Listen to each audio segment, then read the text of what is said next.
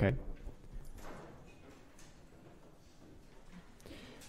So let's continue our discussion, and let me summarize what we obtained so far. Okay. So far, we have been studying correlation functions of operators that belong to a conformal field theory. Operators are organized in a reducible representation of the conformal symmetry, and we have seen that these reducible representations are identified by the quantum numbers of the primary operator, which is an operator annihilated by the generator of special conformal transformation. And these quantum numbers can be identified as a scaling dimension and the irreducible representation of the rotation that, for what concerns us, will always be a traceless symmetric tensor with L indices. Okay? So generically, I will denote operators like this. They have their own argument, and they will have, of course, they will have indices that I'm suppressing. And we have been studying correlation functions of these operators, and we have obtained very important results. In particular, I never mentioned it, but one thing that you can show is that the one-point function of operators in a conformal field theory should be 0, because it cannot depend on the coordinate because of translation invariance, and so this has to be a dimensionful quantity. You don't have scales in your theory, so it has to be 0. And we also obtain that two-point functions of these operators are diagonal, meaning that only two-point functions of the same operators are non-zero, and this is fixed by conformal symmetry. Okay, I'm not going to write the expression. And it's fixed, and you can take the norm to be positive. Well, you can take the coefficient in front of this fixed tensor structure to be 1. This is just a choice of redefinition of the field. But then, if you fix the norm of the primary operator, then the requirement that all the descendants, meaning all correlation function of operator of the form, let's say d mu o delta L to some power, okay, let's call it d to the n, d to the n,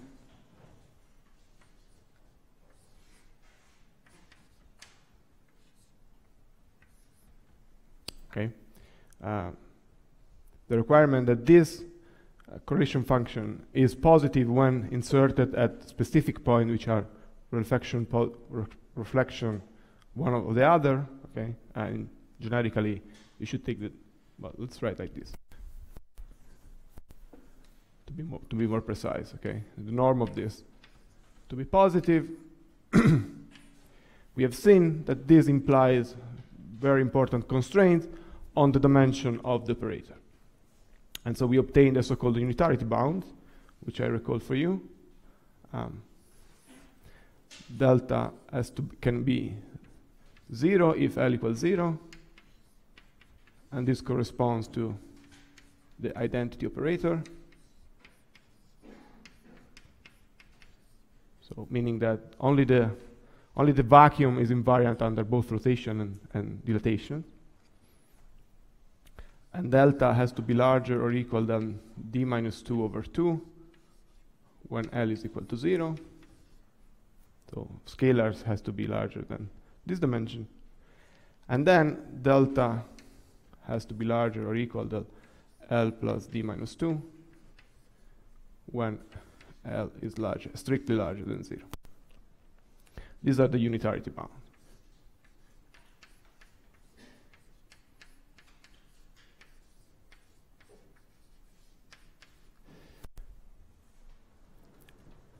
And then we introduced another concept, which is the operator product expansion.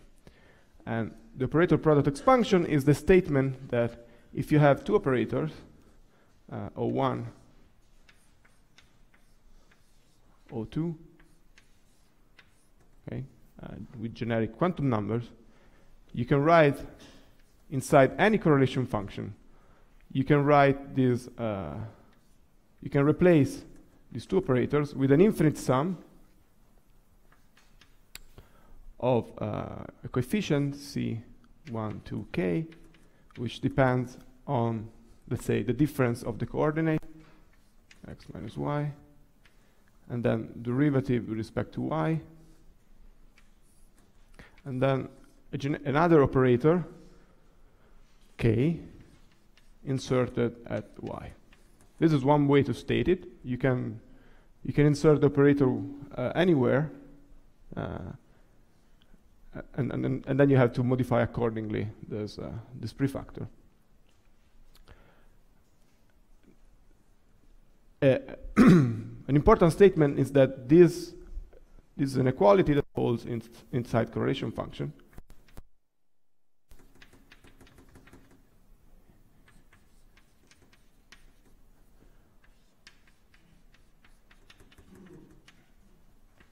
And you might ask when, so this is an infinite sum, and you may ask when does this expansion converge?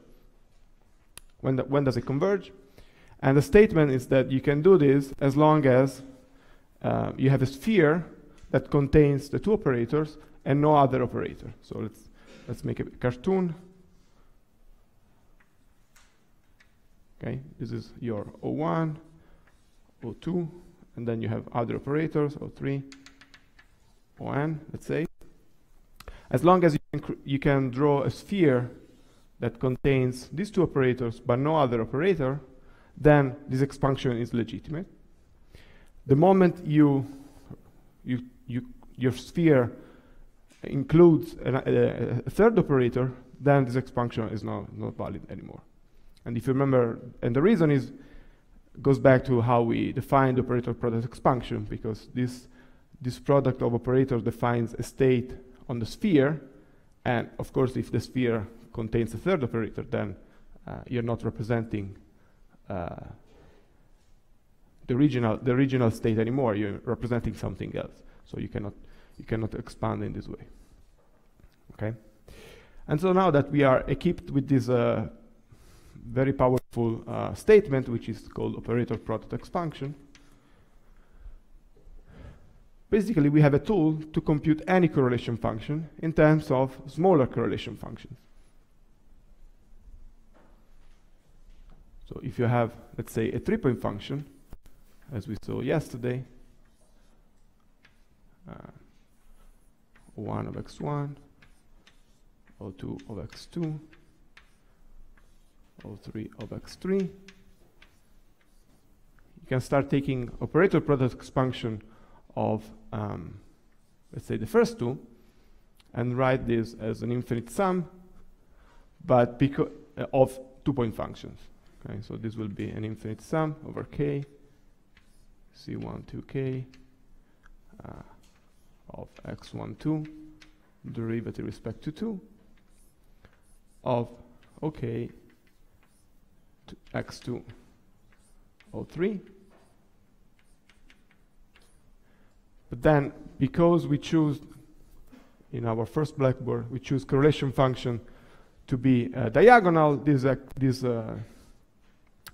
infinite sum actually reduces to a single term, which is 1, 2, 3, x1, 2, d2, O3, x2, O3, x3. Notice that the operator O3 might not appear in the operator product expansion. Okay, this is an expansion in terms of a complete basis, but sometimes one of the vector of your basis does not enter in the expansion, and in that case you simply get 0. Okay. And also we yesterday, by matching these two sides of the equation, you can sort of define what this differential operator is in terms of the three-point function coefficient. So we have seen yesterday that, for instance, that C1 to 3 D2 is proportional to the three-point function coefficient, which is defined to be F1 to 3, which is the one that appears when you define the three-point function. So this would be F1 to 3, and then there is a denominator which is totally fixed by conformal symmetry. And so because this tensor structure here, or generically there could be some tensor here, which takes care of that takes care of the indices. Okay, for scalars there is no tensor. For spinning operator there would be a tensor. So let's do scalars for simplicity. And this quantity here is completely fixed up to this coefficient, which means that also the differential operator is completely fixed.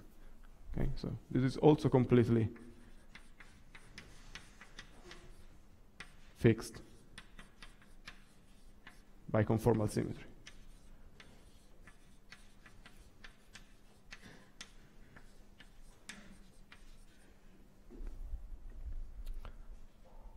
What is not fixed are the prefactor, which in turn coincides with the three-point function coefficient.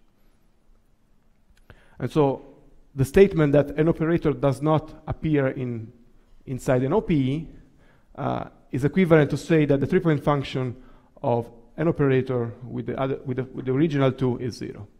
Okay, so if F1, 2, 3 is 0, then the operator 3 does not enter in the OPE of 1 with 2.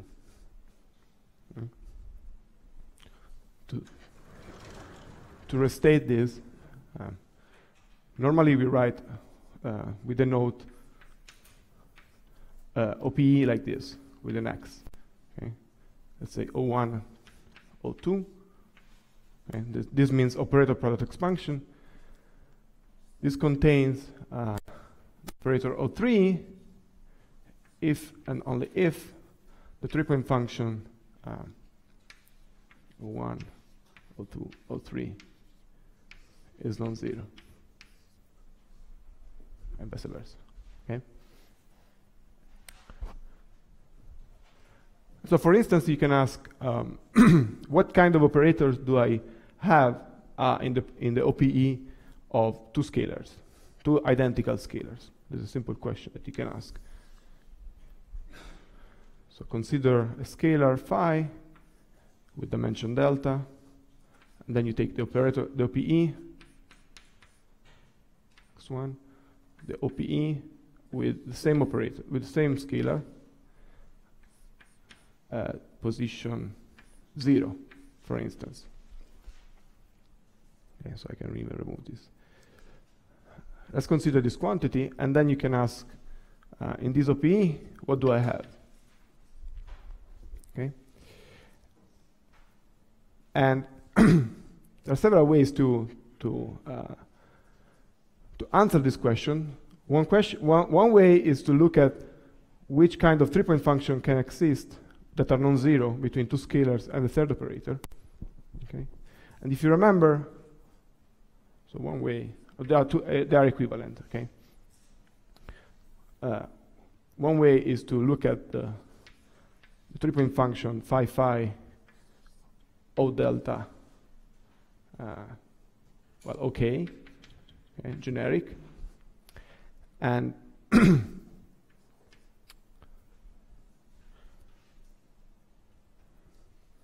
because of conformal symmetry, this is I can always reduce myself to a configuration where the operators are inserted in this particular way.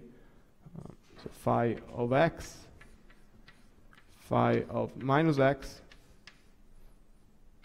O of 0. Okay. You can always shift and resize and the two things will be related. So I shift such that the third operator is at 0, then I can put things on the line using conformal transformation, because given 3 points, there is always a circle passing from 3 points. So I could use a special conformal transformation to open the circle to a line, and then I can resize the line so that they are in this configuration. And so this means that this object here can only depend on x. It can depend only on a single vector. Okay? And I have to construct a tensor out of a single vector. And the only tensor that I can construct are traceless symmetric tensor. So the tensor structure that can appear here can only be of the form, if you want, x mu 1, x mu n, and eventually, if I want it to be irreducible representation, I have to subtract traces. But this is the only divided, of course, by the appropriate denominator. But this is the only tensor structure you can construct out of the single vector, which means that the only representation in which O can transform is a traceless symmetric.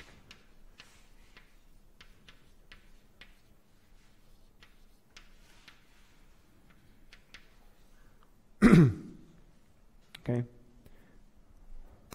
You can repeat the argument using the starting from the OPE, okay? Because on the OPE you have to create something with on the other side. So the other way would be to start from this.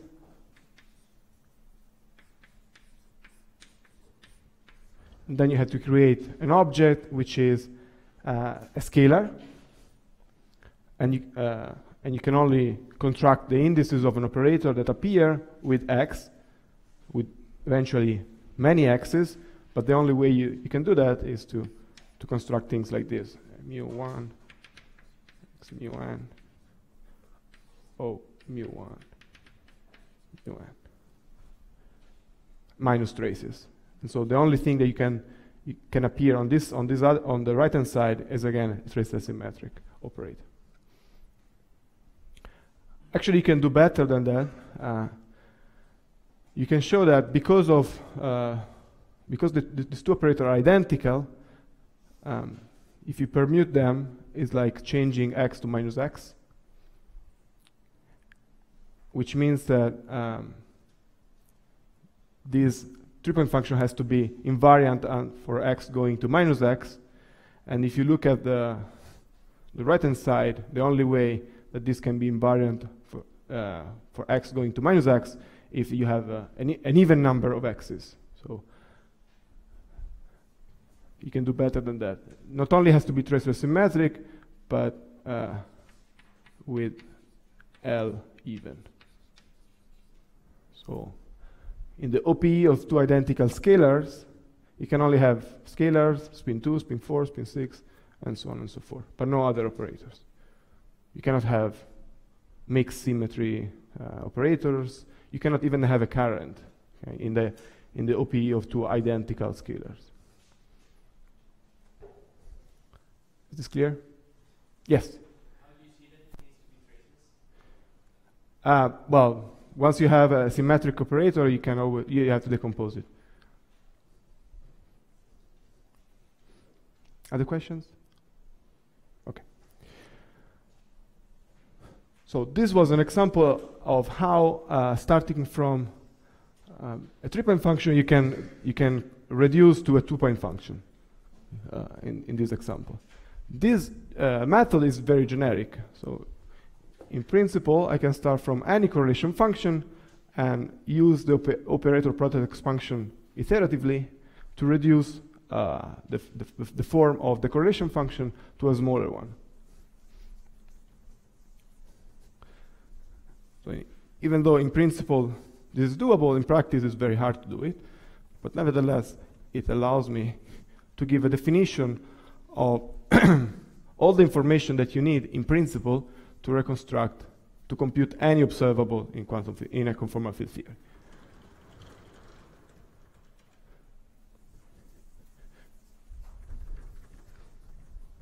So what I would like to to define now is the content of a CFT, okay? What is usually called the CFT data.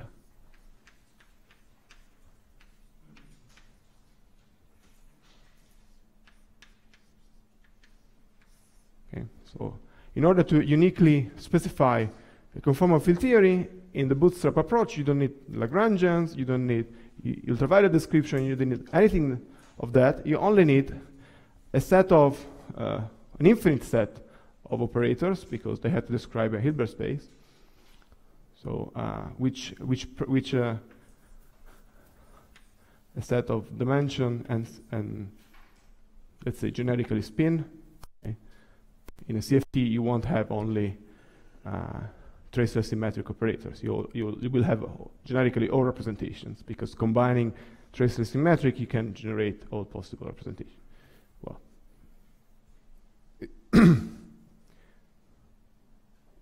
except spinorial one.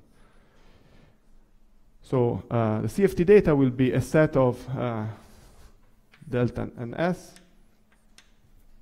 which are associated basically to two-point functions of operators.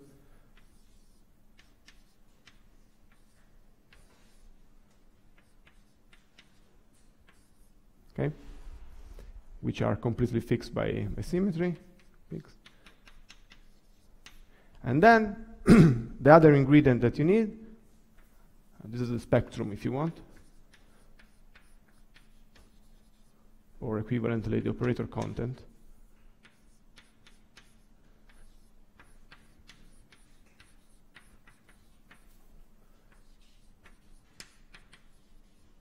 This is sufficient to compute two-point functions, but if you want to start computing higher point function, you also need the operator product expansion coefficient,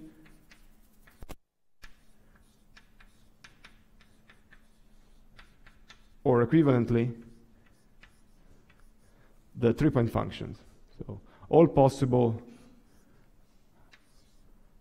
I, OJ, OK. This will be some Fij, K. All possible three-point function that you can construct out of these operators. You take any three of them, you can construct a three-point function. You have to specify what is the three-point function coefficient, and this in turn corresponds to specifying the operator product expansion of any pair of operators. Once you have this is called the CFT data. You can construct any correlation function simply using the OP. Use OPE.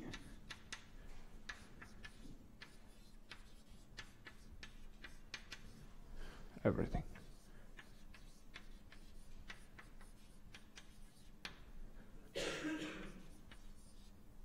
Okay. And I will show this in a second. Any questions about the ingredients that we need? So this is of course is in principle. Then in practice, to do computation, you have seen that it's very hard. You will see that it's very hard to go through this procedure. So let's do a concrete example, okay? Let's study four-point functions.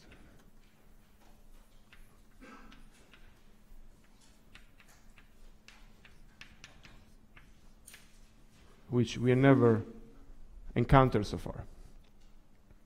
And in particular of scalar. I will restrict myself to scalars.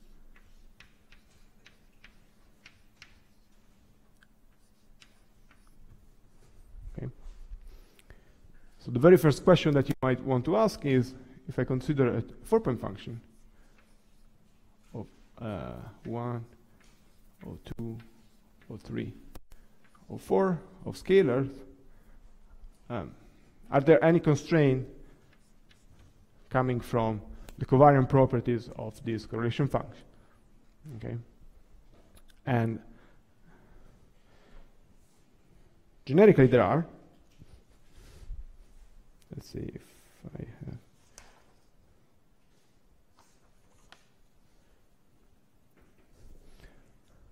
Okay, so you can study as very much like we did in for two-point function and three-point function, you can go in the embedding space where conformal transformations are realized linearly, and you can try to study what is the most general form of a correlation function consistent with the symmetry, and then you will come up with some answers.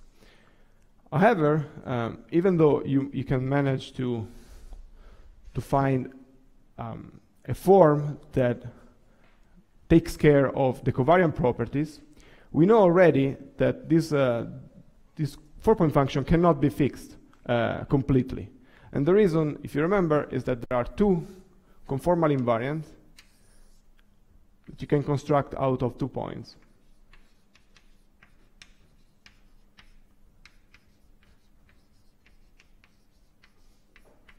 So whatever, even if you manage to find something that takes care of the covariant properties, you might always multiply by a function of these two conformal invariants. And I remind the definition. These are called U and V, and they can be written as x12 square, x34 square divided by x13 square, x24 square. This is U, and similarly, there's another one which is called V, which historically has been written like this: x14 square, x23 square divided by the same denominator, x13 square, x24 square. Okay, these are two conformal invariants. They, under conformal transformation, they're simply left untouched. Okay? And so, even if you manage to find a prefactor here that takes care of covariant properties, which I will write in a second, you can always multiply this by a function of uv, and this will not alter the transformation property of the 4-point function.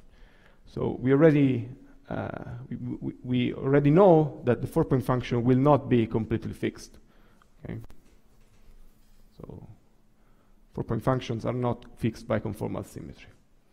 However, using our strategy, we might hope to be able to compute them starting from the CFT, starting from the knowledge of the CFT data. So let me fill this parenthesis here. I encourage you to do this exercise. And let me just write this for a very specific case in which delta 1 is equal to delta 2 and delta 3 is equal to delta 4. Okay, otherwise there will be more, it would be more complicated. In this case, it's very simple.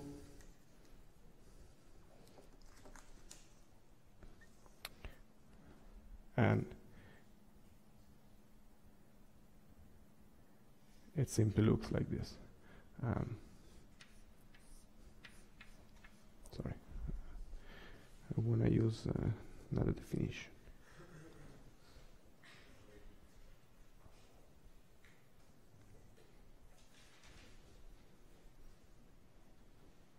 Okay. x12 to the 2, let's say delta 1 over x34 to the 2 delta 3. Okay, so this prefactor here takes care of the covariant properties, but then you can always multiply by a function of the conformal invariants, and this any g will do. Okay, any g will give you a quantity which is consistent with conformal symmetry. Okay, very good. So now let's try to to apply our machinery and see what kind of expression do we get. We know that whatever we get has to look like this, but let's go ahead.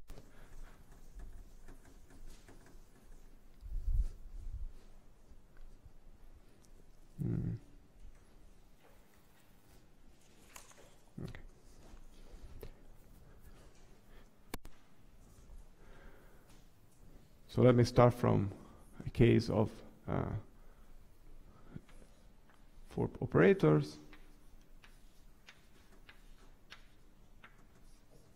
Okay, and I will start. I will assume that I can perform an operator product expansion of the first 2 and 3 and 4. Okay, and this is true if the operator are in such a way that, for instance, you can. This is 1. This is 2. This is 3. This is 4. Okay, if this is the case, then you can draw a sphere around the first 2, a sphere around the other 2, and then you can use the operator product expansion. So if we do that, this will result into a double sum generically, but because I anticipate that the double sum will collapse to a single sum because only diagonal term will survive. So we'll write a single sum of OP coefficient, which I will call lambda now, or I can continue calling them f, 1 to k from the first OP, then will be an f 3, 4k from the second OP, and then eventually there is some quantity which I will call wk, and this is and which depends on the coordinate. Okay. Yes? These 2 spheres should overlap, or in order to perform the operator product expansion, they don't have to overlap.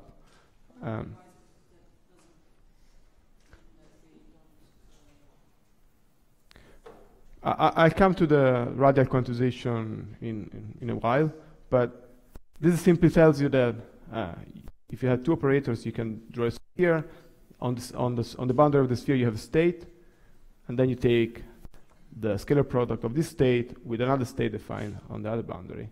So basically, it's you're computing the path integral over here with boundary conditions on the 2 spheres. They don't. Well, at some point they can overlap, but they don't have to. I mean, you can literally take the smallest. You can take even something like, well, yeah, you can even take something like this.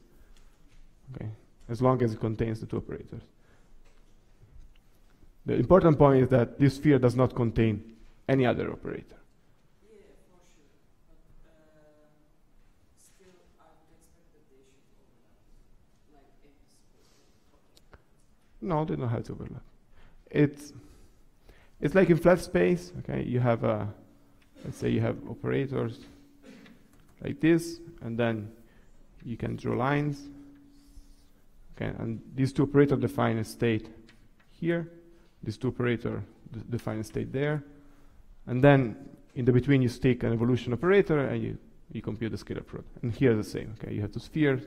You have the path integral that connects them.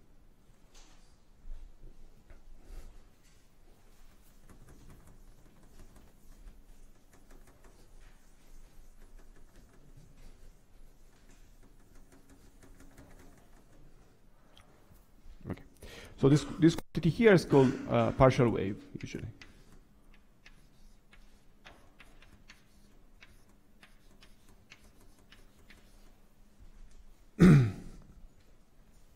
Okay,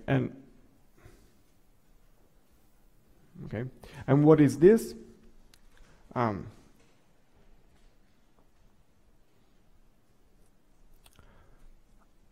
Well, eventually, this quantity here.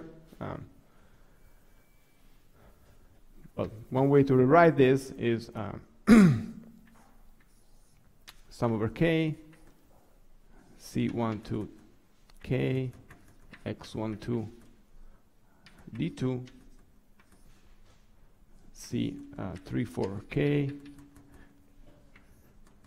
x 3 d4, and then 2-point function, ok. X2, OK of X4, Okay, so you can pass, and you remember these are proportional to the f's. So, the partial wave is whatever you get out of this expression once you have stripped out the OP coefficient. Okay. And notice that because you can show, I mean, it's very easy that each one of these k has the same covariant properties of the original 4-point function. I mean, you can see from here it's just a sum with coefficient in front. So each one of them has the same covariant properties. You can show it from here. This object here behaves like a 4-point function.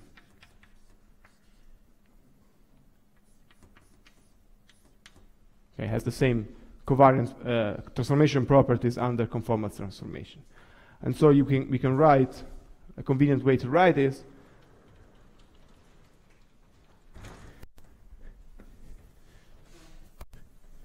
is to strip off a prefactor, that prefactor,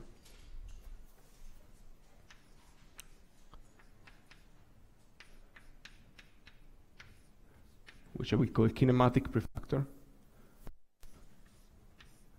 K4 of xi, times some a function which has to be a function of the conformal invariant, and generically depends on the quantum numbers of the operator OK. So there will be delta k, and say since we are studying scalars, in the OPE, as I showed you before, they can only be traceless symmetric operators. So identified by some index Lk. And what is this kinematic prefactor? Well, it's just this, in the case of, again, delta 1 equal delta 2, delta 3 equal delta 4, K4 of xi is just 1 over x12 to the 2 delta 1 x34 to the 2 delta 3. Okay, I'm using this specific case just to show you how it goes, but it's not much more complicated to use generic dimension. You just have powers of x13, x34 to the difference of delta 1 minus delta 3, delta 3 minus delta 4, and so on and so forth. So this just simplifies a little bit the expression. And so this is a partial wave. Instead, this object here is called conformal block.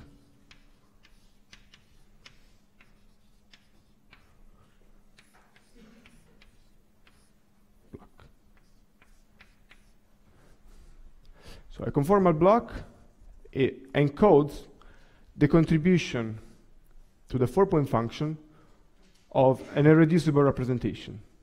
Okay? This sum here is a sum over primaries that appear in the OPE, and all the descendants are encoded in the derivatives here. So the sum is literally on primaries only. And this conformal block resums, so encodes for you, the contribution in this expansion, in this operator product expansion, of the whole tower of primary and descendants. Okay, so it's a very important object to understand.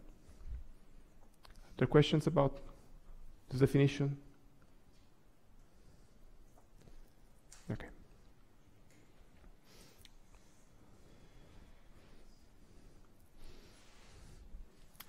Good. So perhaps I should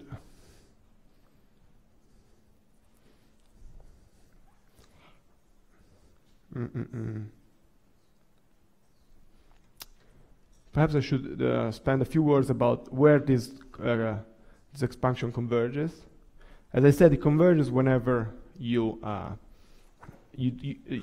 sphere, the sphere surrounding 2 points, does not cross a third operator. And so let's go, for instance, to one of our convenient frames. If you remember, given 4 points, you can always put them in the configuration where x1 is in 0, x3 is in 1, and x4 goes to infinity. And then the third operator will have some coordinate.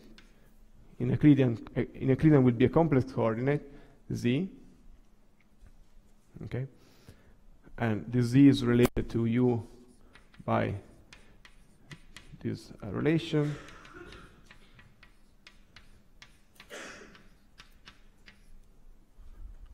Okay, so this is the meaning of z. And you can ask when does the so z going to 0 corresponds to taking x2 very close to x1. So z going to 0 is probes the limit of the first two operators very nearby. And then you can start considering larger and larger values of z, but then the moment z crosses 1, in this configuration, you are including a third operator in your sphere.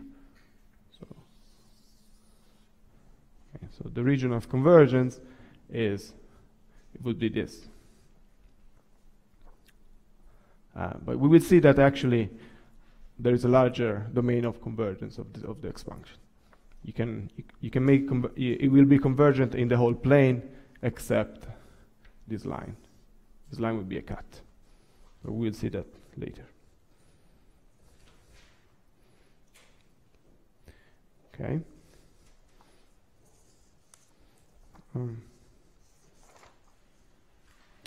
Okay. So now I would like to discuss how we compute these conformal blocks, because doing as much as this representation is very intuitive, it's very ugly. Because if you remember yesterday, computing these C's 1 to k or C3 4 k, it's a pain already at the first order. Okay? So if you try to compute the C's order by order in X by matching to the three-point function, you're gonna give up very soon. So there should be a better method to compute the conformal blocks. And I would like to discuss two of them today. The first method is called the Casimir method.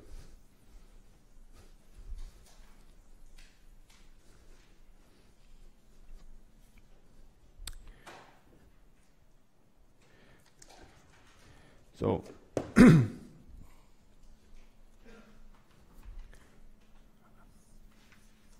Casimir equation, if you want,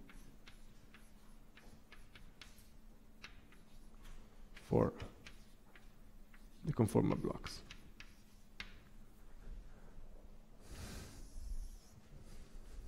And the idea is the following. First of all, let's go back to our radial quantization picture, in which we can take, for instance, a configuration in which we have our space, and we have, let's say we have the operator x1, sorry, O1 and O2 here, and we have the operator O3 and O4, okay? Something like this. And then we can take as origin of our quantization, let's say some point that allows me to draw a sphere that surrounds the first 2 points and leaves outside the other 2 points. And so by radial quantization arguments, we know that the insertion of the first two operators on the sphere define so inside the sphere defines a state on the sphere, which is O1, O2. Let's call it like this. Okay, and on the other hand, the other two operators are outside the sphere, so they also define a state on this sphere, but in the other, they define a state, a conjugate state, if you want. Okay, so if they were inserted inside, they would define O3 or O4, but because they are outside, they define, let's say, on this sphere here, they define the operator, the conjugate operator, O3, O4. Now you can take them together, and so the correlation function that we are studying in radial quantization can be interpreted as computing the probability to transit from a state O1, O2 to a state O3, O4. Okay, this is what we are computing.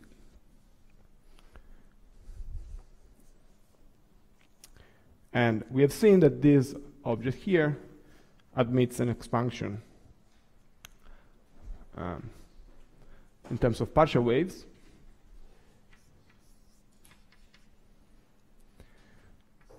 The 1, 2k, sorry, f3, 4k, wk. Okay, so the one thing that I would like to do is to isolate a single contribution in this sum, and the way to do this is to insert here, if you want, a complete set of states. So I want to introduce 1 as a sum over k of projectors on irreducible representations. Okay? So this will be pk will be a projector on an irreducible representation. Okay, and so by this argument, wk, sorry, if you want, f1 to k. I will write what is pk in a second. Okay, f1 to k, f3 for k, wk can be written as the projector pk sandwiched between these two states, O1, O2, O3, O4. Okay, and what is pk? Well, pk is a projector on a reducible representation, so it's the sum over all possible states in an irreducible representation, normalized. Okay, so I will write pk as sum over all states that are in the irreducible representation of primary OK. So there will be OK itself, there will be P OK, sorry, it would be P mu OK, P mu, okay, and so on and so forth. Okay, this is a very long sum. And then I have to add the projector. So there would be alpha. Sorry, this will be actually will be a metric. Okay, sum over alpha beta. Alpha beta. Okay, and then I have to divide by the norm of the state. So I will divide by the inverse of the Gram matrix. What is the Gram matrix? The Gram matrix is basically the scalar product, alpha beta. Okay, so you might be familiar with this formalism from quantum mechanics. Okay, this is a projector on state on a reducible representation properly normalized. It's important that normally you don't write this term. You just diagonalize terms. But here I really want to identify alpha and beta with primary, descendant, and then you have to remember that a primary. It's true that a primary has it's true that 2-point functions are diagonal, but not inside the same representation. Okay. In particular, a primary can have a 2-point function with not only with the primary, but also with the descendant. Questions? Okay.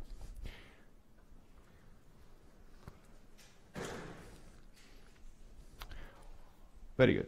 So we have identified the partial wave, or the conformal block,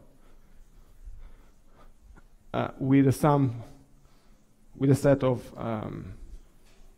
matrix element of the projector with the two states, And now I will do the following trick. I will insert in this correlator, I will insert the Casimir operator. So what is the Casimir operator? The quadratic Casimir operator is basically the sum, is the square of the sum of the generators. Okay? So if you remember my definition of generators of SOD, plus 1, 1, J, AB, J, AB. Okay, so these are the generators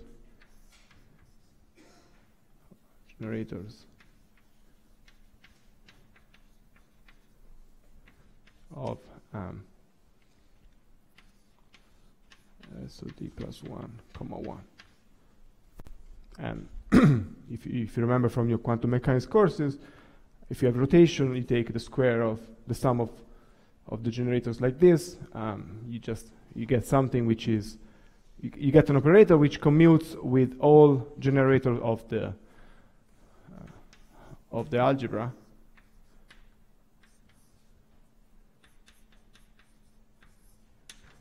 Okay, and then by Schur lemma it has to be proportional to the identity. So the action of this Casimir operator inside an irreducible representation is proportional to the identity. So in particular, this means that if I insert this operator here, it will just give me a number. So let me do that. I take O3, O4, pk, then I insert the Casimir operator, and then sandwich between also O1, O2. And then I can do two things. I can either act on the left or act on the right. Okay. If I act on the left, these are all states in the same irreducible representation. So for any state in this sum, I will get the same number.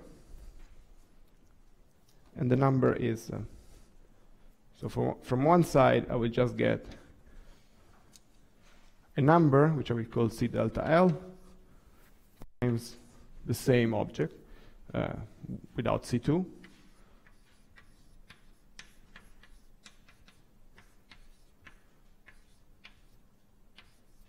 Okay, and this C delta L is the Casimir eigenvalue, which for traceless symmetric operators looks very something like this: delta minus D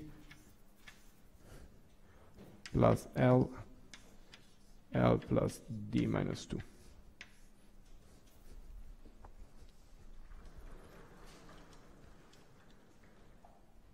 Okay. This is when I act on the left. Now let me act on the right. Okay. And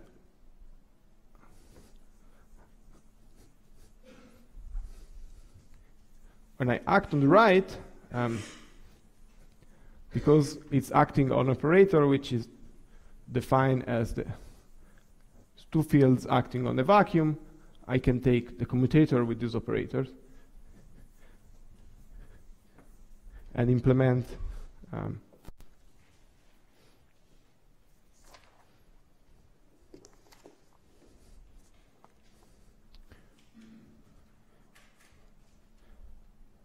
so let me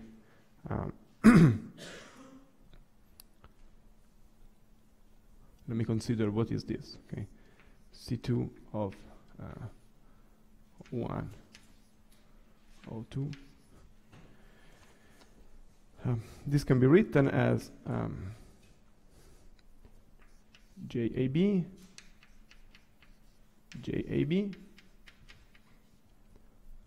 O1 of X1, O2 of X2 on the vacuum, right? And then I can start commuting stuff. Of course, when I get J acting on the vacuum, I just get 0 because it's the vacuum is invariant. So I can always substitute this with the commutator, for instance. Sorry. First of all, let me tell you what is JB.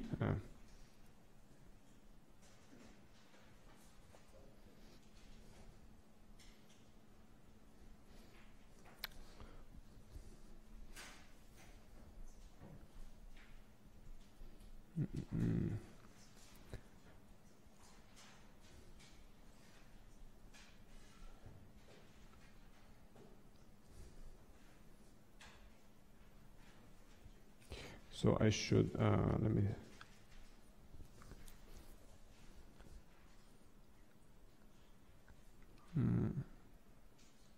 how should I do that? Let's do it in step, okay? So JAB of O1 of X1, O2 of X2,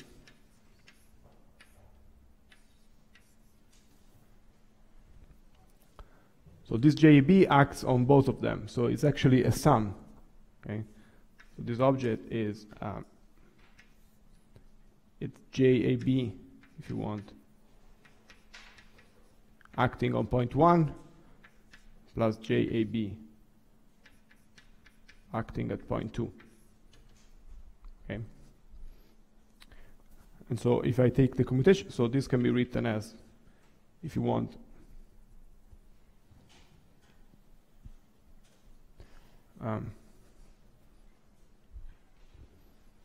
let me show this. Okay, 1 second. So I can take the commutation relation, for instance. I can start commuting JAB with the operators, and what I get that this is JAB O1 X1 O2 of X2 plus the other one O1 of X1 JAB O2 of X2 acting on the vacuum. Okay, and so now you can represent the action of the generator with a differential operator. Okay, this it's something that we defined in the first lecture. So this differential operator here, I will call it Carly L or Carly D, even better. Differential operator acting at point 1 plus with indices AB plus differential operator acting at point 2 with indices AB. And then O1 of X1, O2 of X2 on the vacuum. Okay, that's what I wanted to say. The action of a single one is a differential operator at 2 different points. And so now you do it twice, and so you obtain that the Casimir acting on the state O1 acting on O1 of x1, O2 of x2 on the vacuum can be written as some complicated differential operator,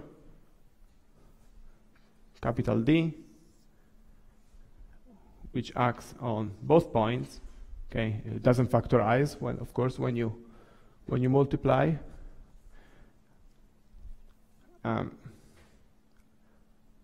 Acting on 1 of x1, O2 of x2 vacuum. Okay, so we can find this differential operator. I'll write it in a second, but this is what you get. Okay, and here I've been using the fact that generators can be represented as differential operators. So let me conclude, and then we take a break for. Using the fact that you can either act on the left or act on the right, we can write a differential equation that the 4-point function has to obey.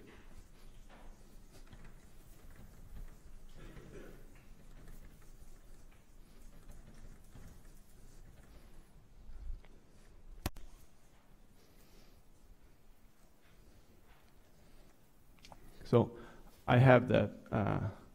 I have a differential operator acting at point 1, 2, acting on this 4-point function, which I wrote like O3, O4, pk, O1, O2. Okay, here arguments are hidden inside the operators, and this has to be equal to some eigenfunction C delta L. Same 4-point function.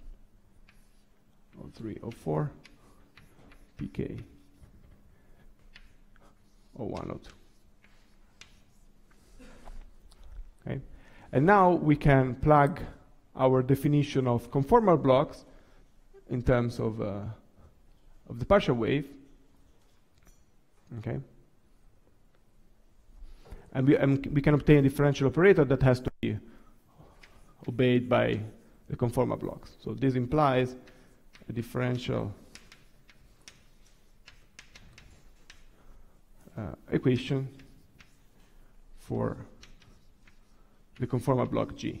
Okay, you can just plug definition of W here and get something which is a differential equation for G delta L U V.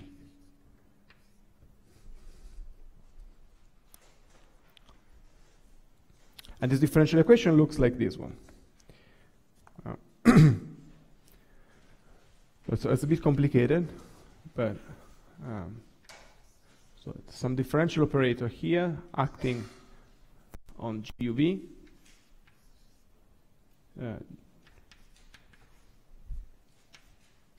In fact, it's better visualized in terms of ZZ bar. Okay, so this is, you can also write as a function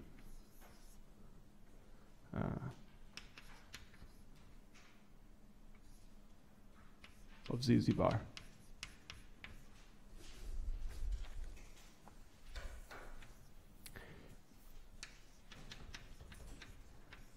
Equal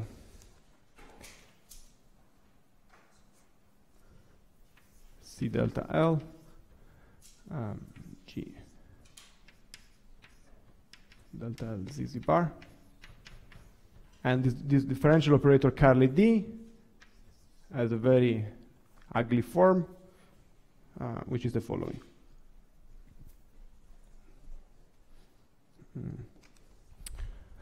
So it's there are a factorized term, this one differential operator acting only on the variable Z. There's differential operator acting only on the variable C bar. And then, unfortunately for us, there is a term that mixes the derivatives, and it has the following form: plus 2 D minus 2 ZZ bar over Z minus Z bar 1 minus Z dZ minus 1 minus z bar dz bar. And here dz, or dz bar, looks like this one. It's 2 z square. Well, let's call it x, okay? X can be either z or z bar, doesn't matter. So this will be 2x square, 1 minus x, dx square, plus,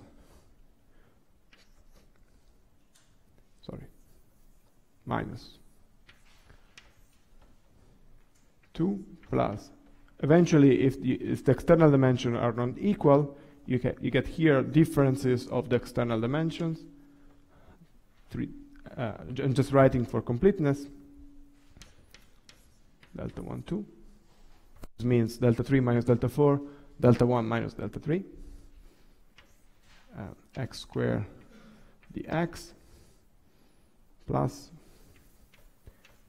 delta 1, 2, delta 3, 4 over 2 x. Okay, so it's a second order differential equation, the differential operator in the single variable. Then you have the same in the, you have one in z bar, and then you have this mixed term, which nicely enough vanishes when you are in 2 dimensions. So you might expect that in 2 dimensions the solution of this differential equation is somewhat simpler, and indeed it is. Okay, I'll take a break now. Yes.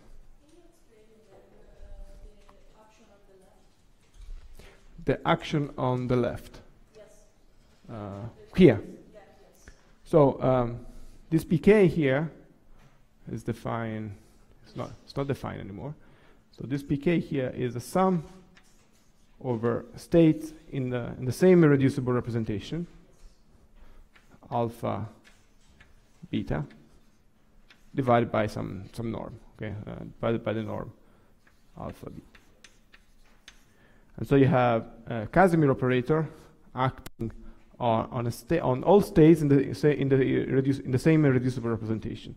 And because the Casimir commutes without the generator, it has to be proportional to the identity within an irreducible representation. So they all contribute equally with this factor.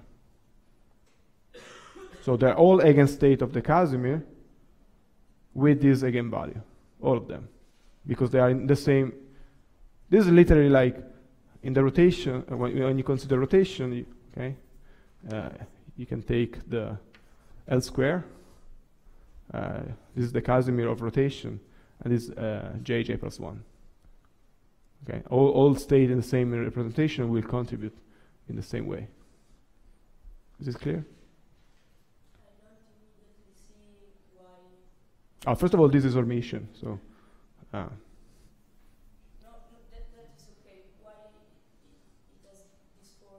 Oh, this one? Yes. Okay. You have to remember the definition in terms of the J's, and this will, if you write in terms of the M dilatation and so this is something like, now I might screw up some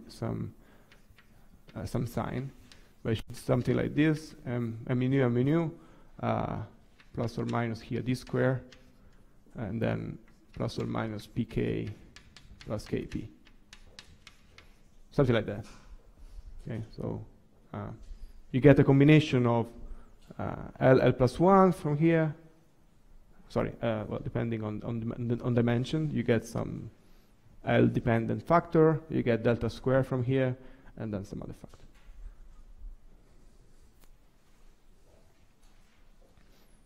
Other questions? Yes?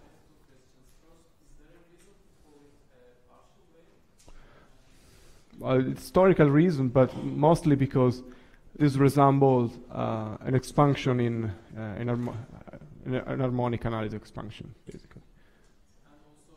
This is the equivalent of expanding in partial ways when you do the composition of an object in a theory which is rotation invariant. Can we also guess the generic the generic, what do you mean the generic dimension? No, this is a function. It's a function of two variables.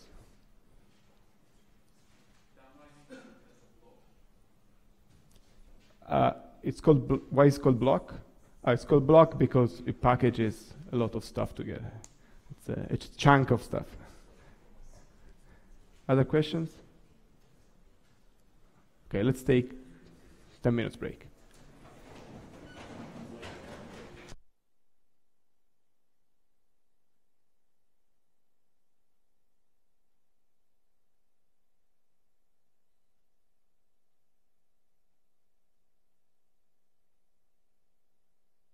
Okay. Let's continue.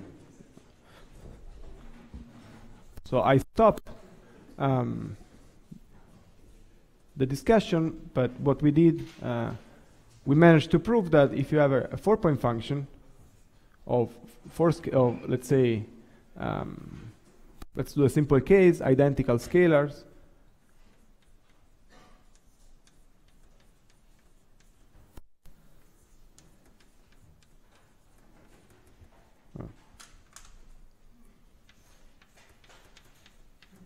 For simplicity, this 4-point function admits a decomposition thanks to the operator product expansion in the pair 1, 2, 3, 4. You have a sum over all the operators O that appears in the OPE of phi with itself. Okay, and those are traceless symmetric operators. It's better if I put the prefactor in front. So this is 1 over x1, 1, 2 to the power 2 delta phi x3, 4 to the power 2 delta phi, and then we have a sum. The prefactor is common, a sum over all primaries appearing in the OPE phi phi of the f, the OP coefficient phi phi O, OP coefficient square in this case is just the same.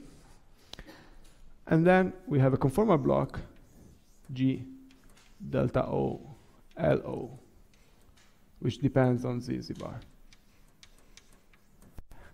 And this conformal block satisfies a differential equation, which is the one that I wrote before using the Casimir trick. We have this differential operator D, G delta L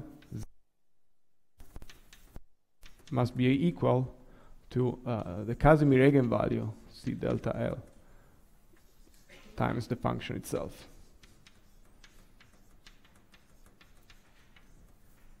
Okay, so this is a very important result that we obtain, and this differential equation can be, in principle, be used to define what the conformal block is. This is a second order differential equation, so in order to solve it, you might need some boundary condition. And the boundary condition that we would like to use are that this conformal block, the behavior at small z and z bar, which corresponds in, if you remember, in the plane of z. Here z is a complex variable in Euclidean. This is z, this 1, this is infinity. The small z corresponds to approaching the point, the point 01. So this was x1, this was x3 equal 1. So z going to 0, z bar going to 0 mean that you're taking the limit x1, x2 very close by, and x4 and x3, x4 very close.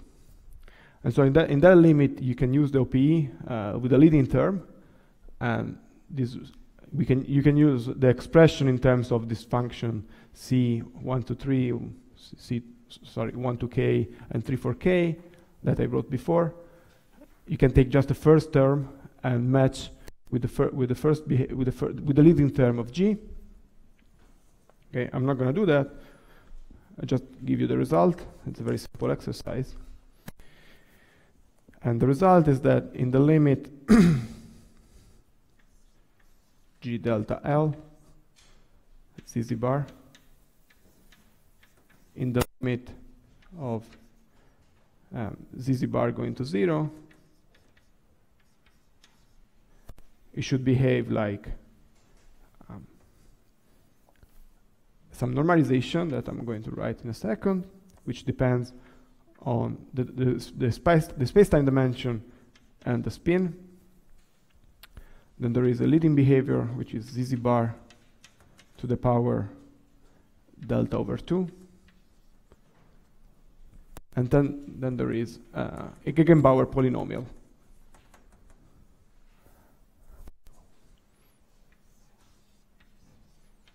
Which, if you don't know what it is, you can look it up in Wikipedia. It's some specific polynomial, which index L, and as one argument, and in this case the argument is Z plus Z bar divided by 2 square root of ZZ bar. Okay. Particularly for L equals 0, this is just a constant. It's just 1. Normalized. So let me write in the usual notation that you find, for instance, in Mathematica or Wikipedia. This would be, it's called C, L, and then D over 2 minus 1. Okay. Normally, you find Gegenbauer polynomial with 2 indices of an argument. So if you don't know what it is, you can just use Mathematica and it will provide for you the expression. And this normalization here, this normalization is fixed. This is times. Okay, it's not. It doesn't have an argument. This normalization is a number, and it's totally fixed by your choice of 2-point function and 3-point function normalization. So in the normalization that I've been using so far, this n here looks something like L factorial divided by minus 2 to the L, and then there is a Puck-Hammer symbol, D over 2 minus 1 L. Okay. Puck-Hammer is the ratio of gamma functions. Okay. So this is a boundary condition that you can just obtain by matching the OP limit on both sides of the from the left-hand side of the equation that defines the conformal block. And okay, so now we have a differential equation with a boundary condition, and we might try to solve this equation. So one of the exercises that we will do this afternoon is to show you how you can get solution of this differential equation. So for now, let me just give you the result, just to tell you that in some cases you can solve this theory. You can solve this differential equation. And the way to do that is, first of all, to realize that when d is equal to 2, this differential operator is just a factorized sum of 2 differential operators. Okay? So you might expect that solution of the Casimir equation can be written as the product of 2 functions, one that depends on z and one that depends on z bar. So we would like to study first the solution of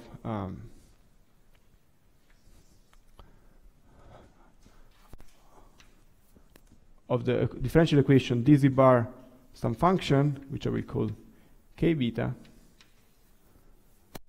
of z equal to some eigenvalue. So I want to study eigenfunctions of these differential operators. And a nice way to obtain solution is to write the eigenvalue in the following form. Sorry, here I miss.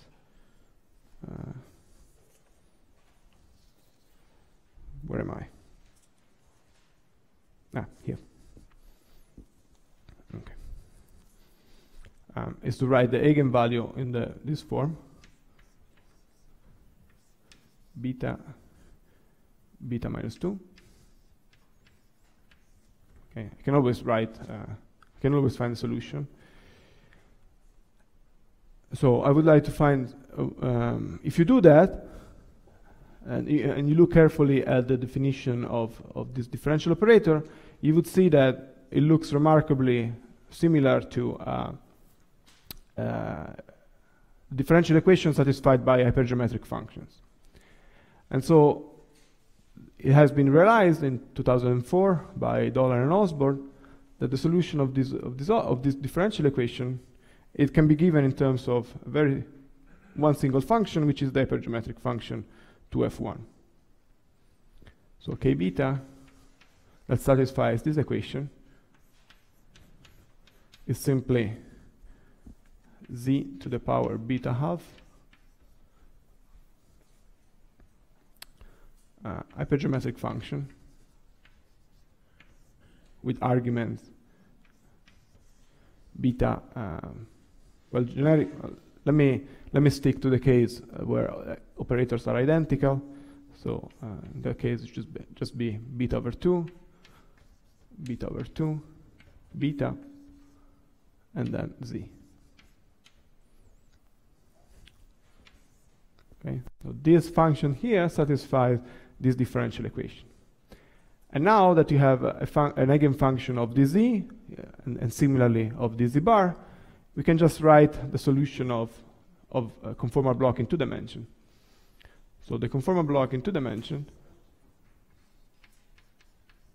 delta L of dz bar, will be a combination of 2 such functions, one that depends on b, one that depends on z, and one that depends on z bar, with appropriate values of beta 1 and beta 2. Okay, and the way to match the values of beta 1 and beta 2, so this will be k beta 1 of z times k of beta 2 of z bar, but it has to be symmetric. So I'll symmetrize it. It has to be symmetric because if you remember, originally the function was a function of u and v, which are symmetric in the definition of z bar.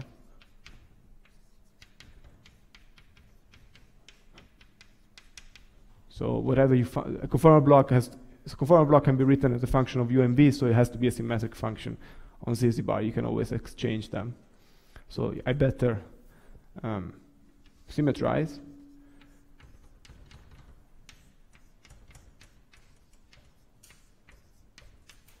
Okay. And generically there is a prefactor here, which is 1 over 1 plus delta 0L. Okay, so if you have scalars, you have to divide by 2. If you don't have scalars, you don't have to divide. And beta 1 and beta 2 are simply where are they? You can match them. We will do this afternoon. You can find that they are delta plus L and delta minus L. Very simple. Okay. So this afternoon I will show you that this function, sorry, not this afternoon, later this morning. This function satisfies the appropriate differential equation. And now that we have the the solution in 2 dimensions, so these are the conformal block of the global symmetry, global conformal symmetry, okay? Those are not the conformal blocks of Virasoro. Conformal block of Virasoro contains an infinite sum, infinitely many terms like this one, okay? And they're much more complicated than this. Now that we have the solution in 2 dimensions, we might use a very simple fact about this differential operator in higher dimensions. So if I go to d equal 4, if you remember, this differential operator here can be written as a differential operator dz plus dz bar, and then there was this term proportional to d minus 2. Okay, so you might think that with a slight modification of these ansatz, you might find a solution of the differential operator in generic dimension. And this is actually true, okay? I'll show you that this differential operator satisfies a sort of recursion relation, meaning that given the solution in d dimension, you can obtain the solution in d plus 2 dimension. But it has to be d plus 2, cannot be d plus 1. And so we will see later that we can generate the solution for d equal 4 with a minor modification of these ansatz, and the conformal block in 4 dimension also look very simple. They look something like 1 over minus 2 to the L. There is a prefactor that basically compensates for the presence of this additional term, which is z bar divided by z minus z bar. And then there is a combination of betas, of k betas. So there is k of delta plus L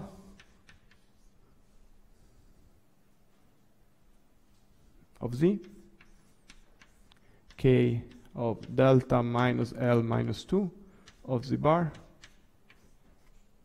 minus now, because the prefactor is antisymmetric, so you have to antisymmetrize.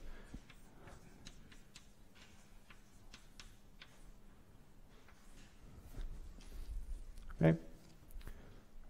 And this is the conformal block in 4 dimensions, for equal scalar dimensions. Okay?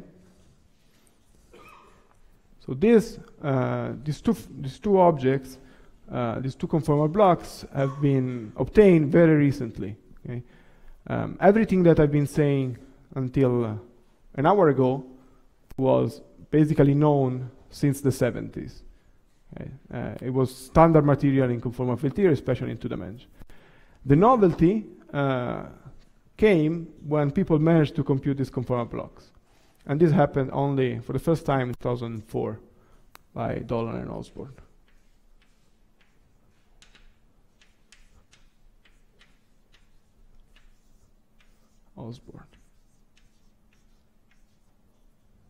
Okay, this was sort of breakthrough in this business, because now we have a very simple form that you can play with. Okay.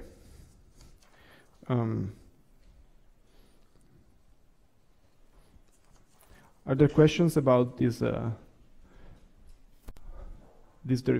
solutions? One question that you might ask, for instance, is why am I solving only in even dimensions? Okay, and it happens that the solution of this differential equation is very simple in even dimension, but simple enough to be written in this nice form. In even dimensions, in odd dimensions, apparently no one has been able to solve this differential equation. And a similar story goes in the, if you try to compute eigenfunctions of the Casimir operator for spherical harmonics. Okay, there is a difference between even and odd dimensions. So far, no one has been able to solve this differential equation in 3 dimensions, for instance. But there are other ways to compute the conformal blocks that I would like to discuss.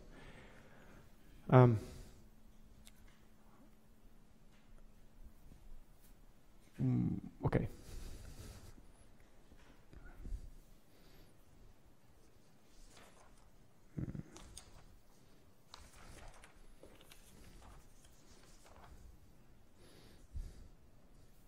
Okay, so the other method that I would like to discuss is called the radial expansion. I'll just start it and then continue in the next hour.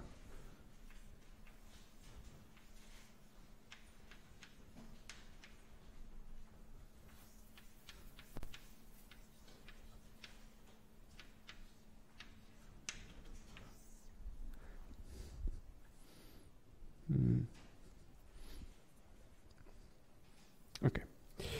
So far I've been using this very nice, a comment that I wanted to make. So the breakthrough happened because people realized that in the ZZ bar coordinate, the differential equation looked very simple. It might be that in odd dimension there is a different change of coordinate that allows you to write the Casimir equation in a much nicer form. So this is a very open problem. And speaking of coordinates and change of coordinates, I would like to introduce a new set of coordinates. So starting from a configuration of 4 points, I can use a conformal transformation to map them not in the z-plane, but in a sort of different configuration, which is the following. So I'll take a sphere of radius 1,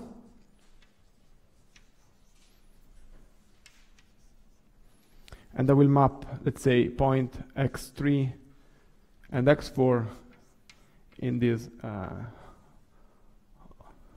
on the horizontal line at point +1 and -1. Okay, and then the point x1 and x2 will be somewhere inside, and I can choose. I can center my sphere in such a way that they also are on a diagonal, and then I will put x2 here and x1 here, and I will call this vector here rho. Okay, so rho will be some radius times e to the I theta. Theta is this angle. Okay, so those are called polar coordinates or radial coordinates sometimes. And let me also introduce eta, which is cosine theta, which I will use very soon. And you can work out what is the transformation that relates the rho coordinate and the z coordinate. So it's very simple. Z is related to, it's going to be 4 rho. So z complex, we are in Euclidean here.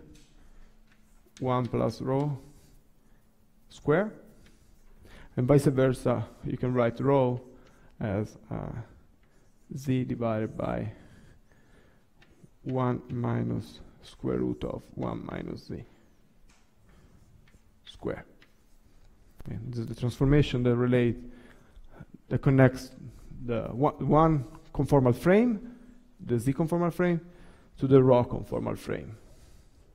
And these choices of configurations are called conformal frames. Okay. Now we would like to revisit our radial quantization in terms of the of this coordinate.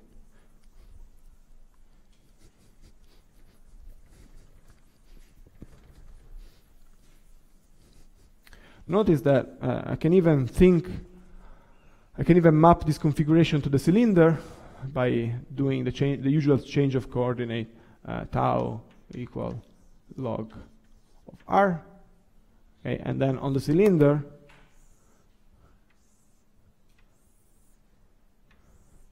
you will have something like, so you have,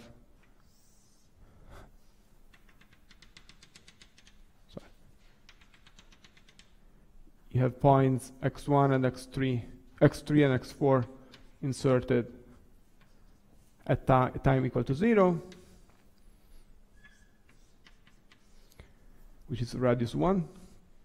And then you have the point x1 and x2 somewhere below, but rotated with respect to the direction that connects x3 and x4.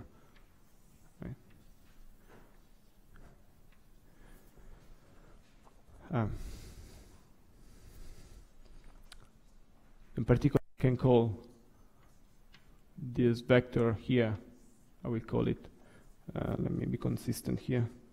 This will be n prime, is a vector and on the sphere that spans the cylinder, and this vector here will be n.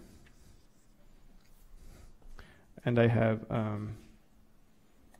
phi 2 here, and sorry, x2 here, and x1 here. Okay.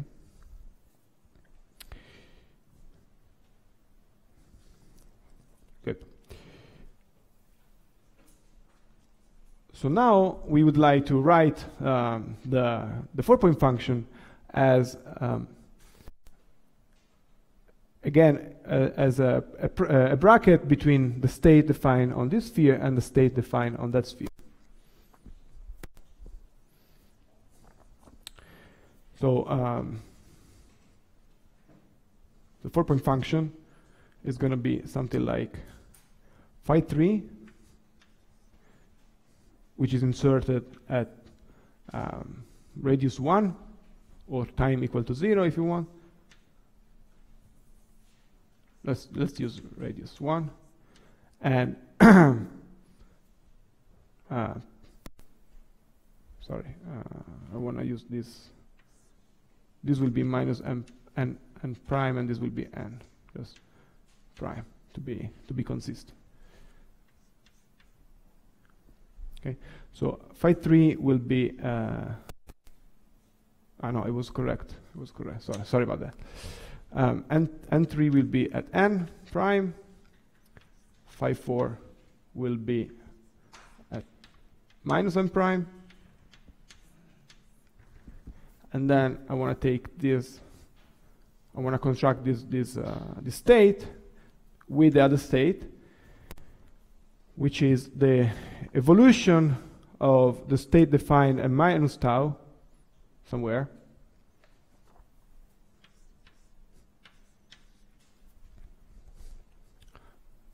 So this will be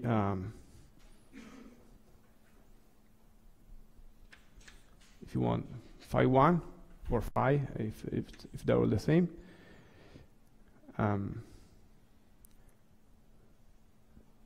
Tau minus n, phi 2 tau of n.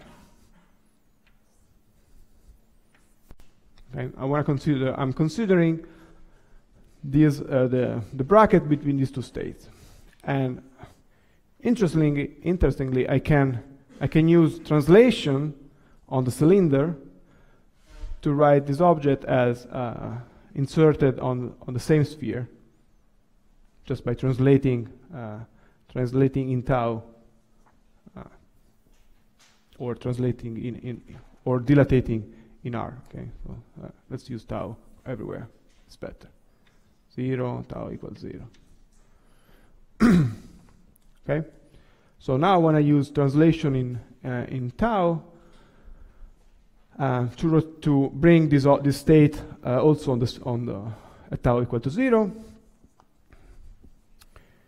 So this will be something like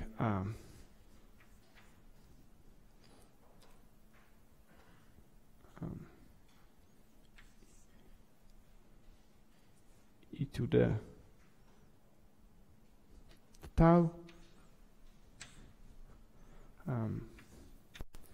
phi 1 of 0 minus n, phi 2 of 0, and state like this. Okay? Good.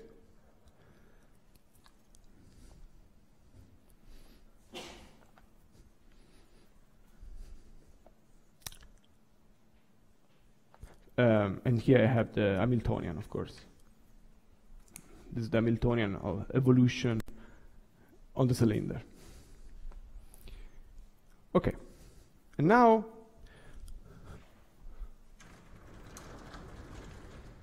are there questions about this? I'm going slowly because it might be slightly unfamiliar.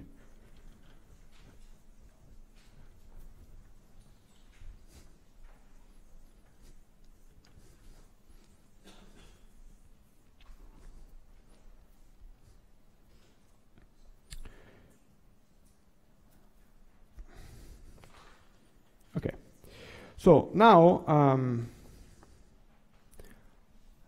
let's insert, let's say, since we want to compute conformal blocks, I will do as before. I will insert the projector between these two states.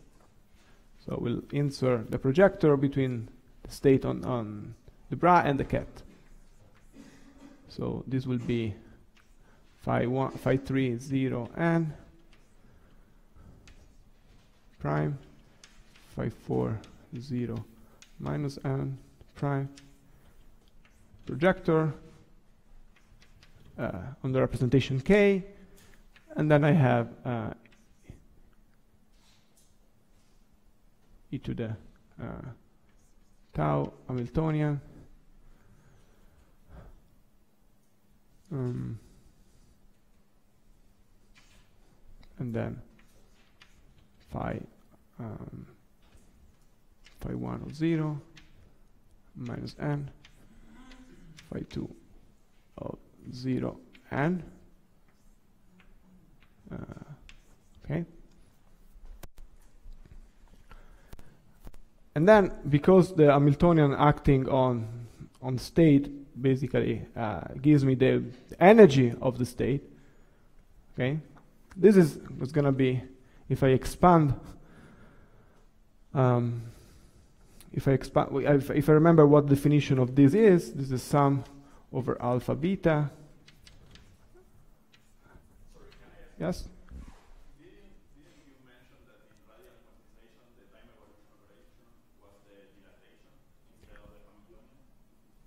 Yes, in radial quantization is a dilatation. So is the dilatation. Correct. It's the Hamiltonian of the cylinder, but formally it's a dilatation in radial quantization. Very good. And this is actually will come now. So this is a sum over alpha beta with this ground matrix. Okay. And now that when your Hamiltonian acts on the state beta, it gives you the energy of the state, which means basically it gives you the dimension of the state. And the state inside an irreducible representation, the dimension of beta is going to be something like delta plus some n. Okay, they're equally spaced, and they can only have dimension delta plus n. So this sum over alpha beta simply becomes a sum over states with some energy.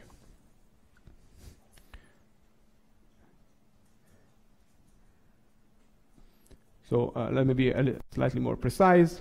For instance, I can parameterize this pk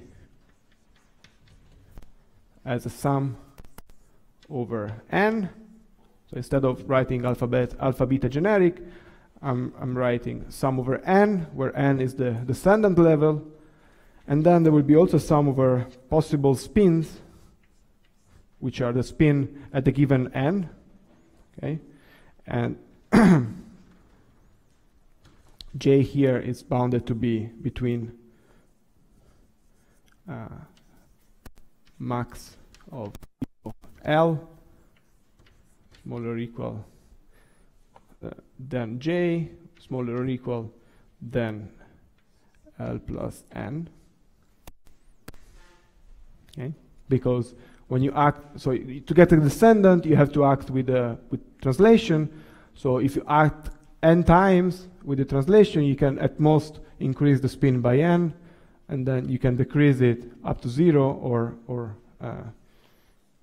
sorry, L minus m here, or L minus n, depending which one is large.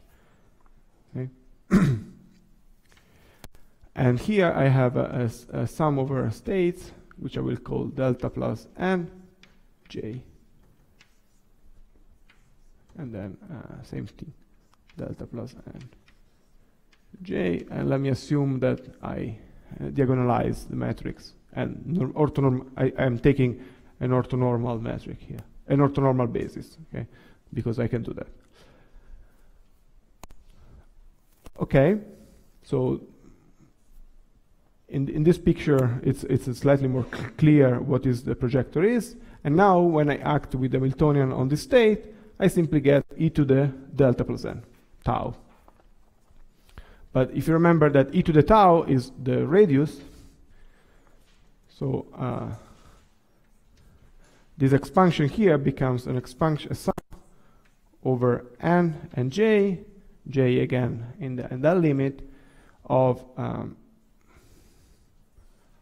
r to the delta plus n, which is the energy. I can put it outside. So this is e to the tau. And then I have the sandwich, the bracket of phi 0 n prime. Okay, so sorry, let me erase this.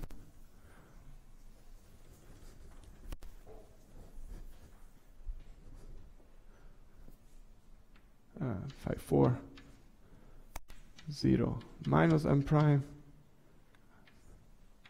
and then here I have delta plus n j, and then the other delta plus n j, phi 1 minus n, phi 2 0 n. Okay, so we got to this nice expansion, and now what we can realize is that what this can be. Okay, well, so this is going to be an object with j indices, it can only be constructed with the vector n prime. So this must be proportional to n prime mu1 n prime mu j minus traces, because it's a traceless symmetric object. Of course, it's not going to be only that, it's going to be proportional to this. And similarly, this one will be the same thing, but constructed vector n instead of n prime. I'm going to have n index up now, because they are constructed, mu1 and mu j minus traces.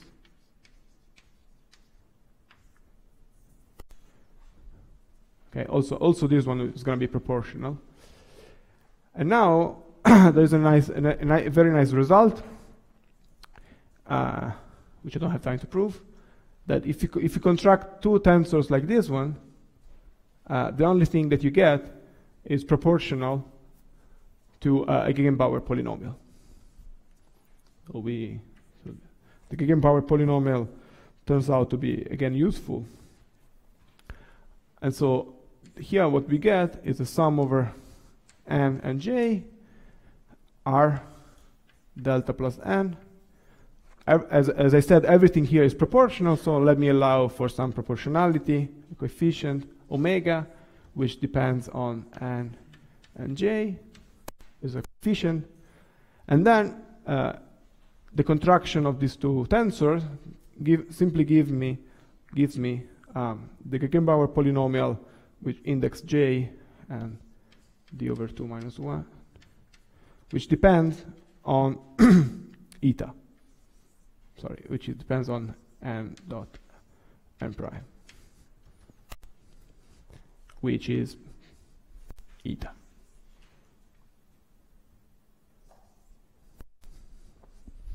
Okay, so I'll stop here, but let's analyze for a second this equation. This equation tells me that the conformal block admits an expansion, Taylor expansion, in R, whose coefficients are proportional to a eigenpower polynomial times a function which depends on n and j, and eventually all the information about, well, this will also depend on the spin, sorry, can also depend on the dimension, of course.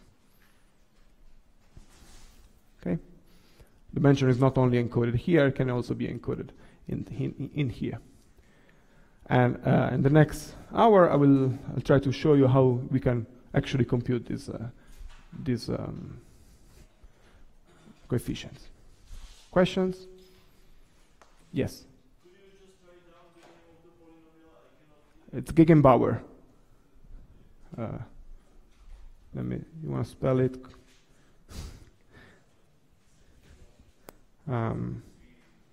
Yeah. I have it. Where do I have it?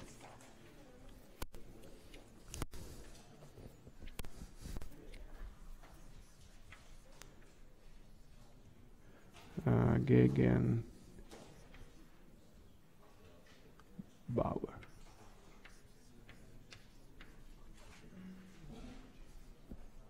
Okay.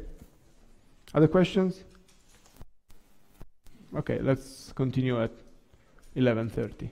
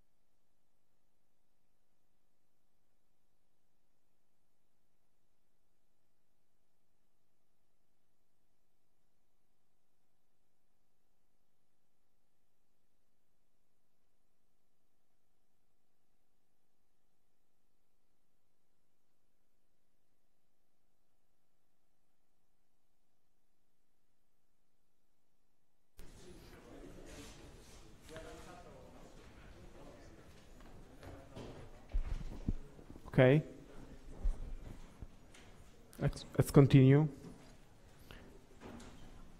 So in the previous lecture, we arrived at this very nice expansion for the conformal blocks. This expression is telling you that the conformal blocks admit an expansion in terms of the radial coordinate r. Basically, this is a sum over all descendants that contributes to the conformal block. And each descendant is suppressed, the contribution of each descendant is suppressed by an additional power of r in this expansion. And this is completely generic. It doesn't rely on the dimension of space-time that we are using. So perhaps we can use this formula to compute the conformal blocks in the dimensions, in odd dimensions, where a closed form, a very compact closed form expression is not known. So this is precisely what I'm going to discuss now. I would like to discuss two methods to compute this coefficient here, omega of n and j, that relies on the two very different approaches.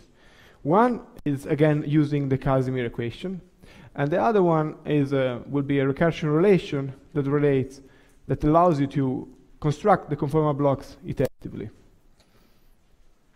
So the first one I'll just sketch, and the second one I'll be a little bit more. It will be a little bit more detailed. So first of all, let me let me define a quantity. So this is a sort of recursion relation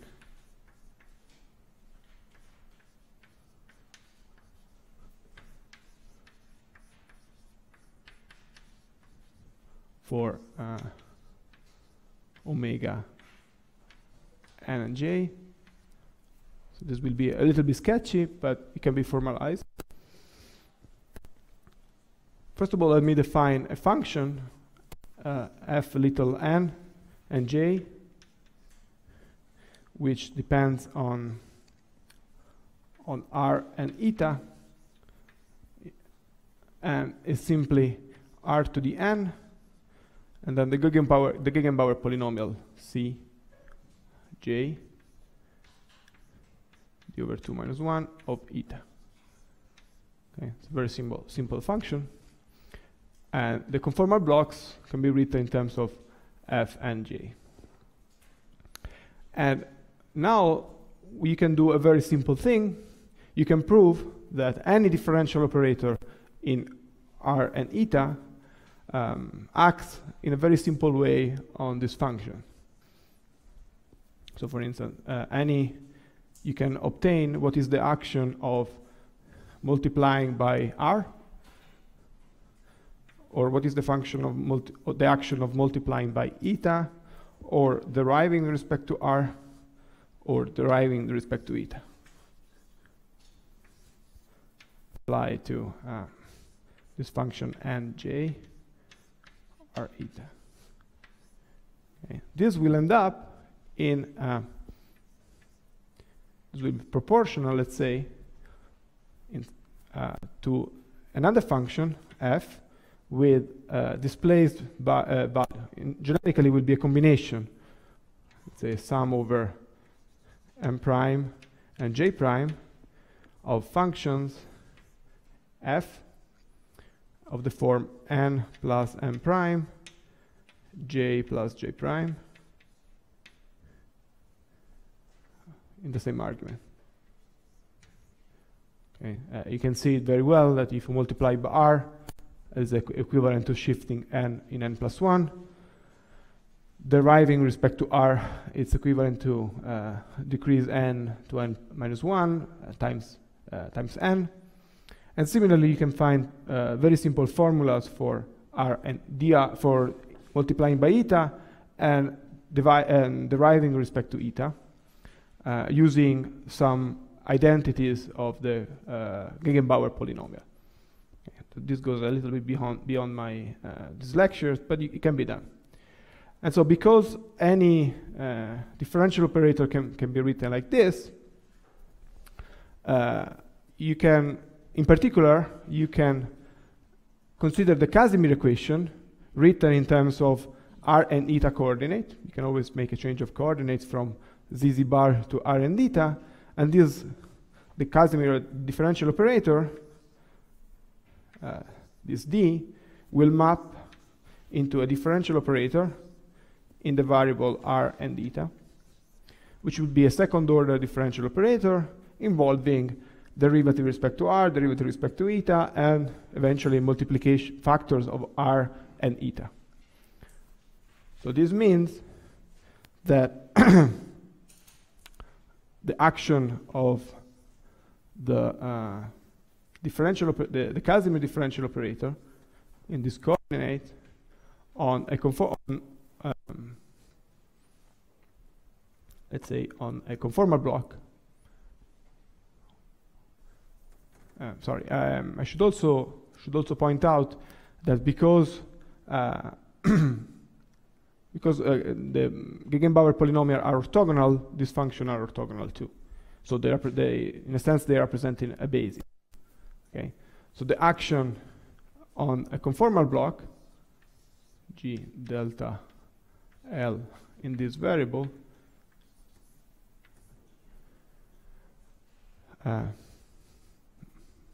minus the Casimir eigenvalue acting on the same conformal block,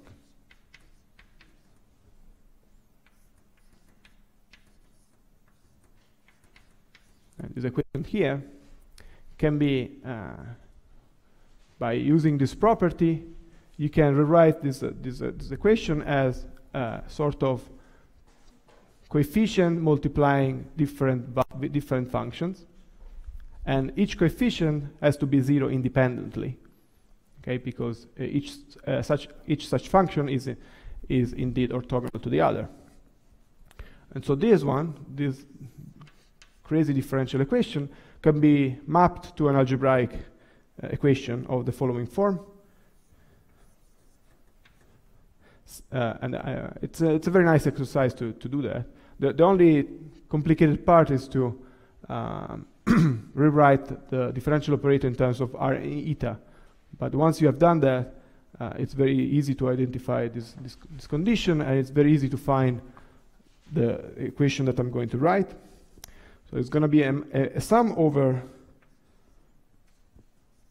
m hat j hat. These are integer numbers that belong to some lattice of points. Okay, so this S here is going to be a lattice of points of the form 0, 0.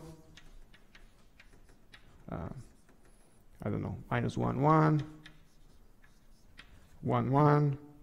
Sorry, minus 1, minus 1.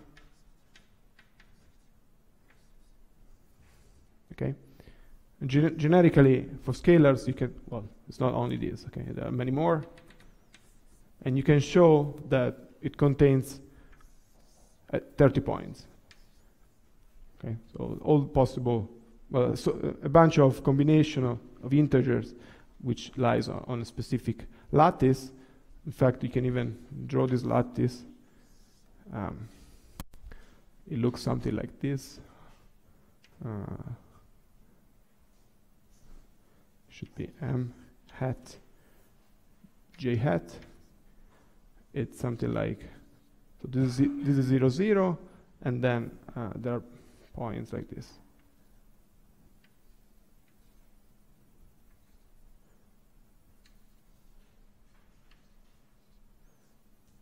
And then I think it's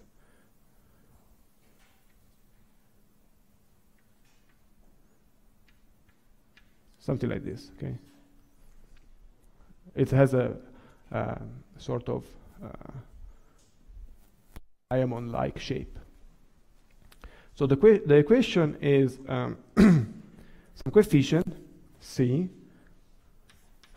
m hat j hat, which can be computed simply by translating this differential equation into a differential equation acting on f's, times the coefficient omega m plus m hat j plus j hat equal to 0. Okay. It's a very simple algebraic equation, and these functions here are functions of delta, are known functions of delta and L. And they are rational functions of delta and L.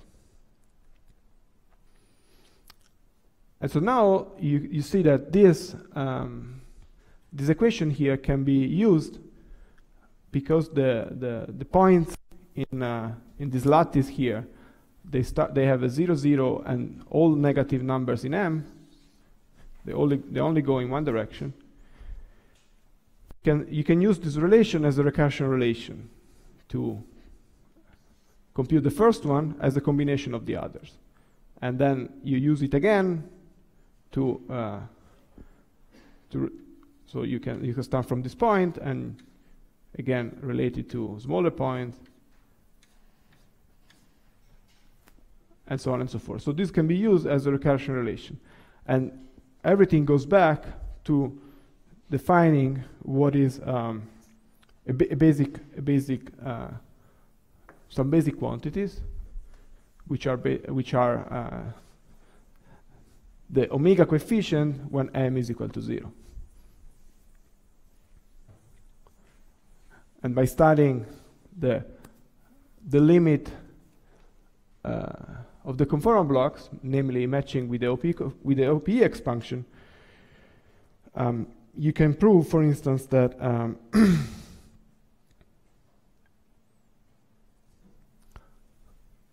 omega 0 j is equal to 0, has to be equal to 0 whenever for j different from L. And then omega 0 L is unconstrained. It's just the overall normalization, because everything will be proportional to it. And we can set it to, for instance, to 1. So with this sort of boundary condition in the recursion relation, you can iteratively solve for any value of omega. And so this is a very nice way to compute this using the Casimir equation. And this can be done in any dimension. Of course, this coefficient C here also depends on the dimension, on space-state dimension. But again, they are rational function of these three variables, so nothing goes wrong in doing this exercise in any dimension.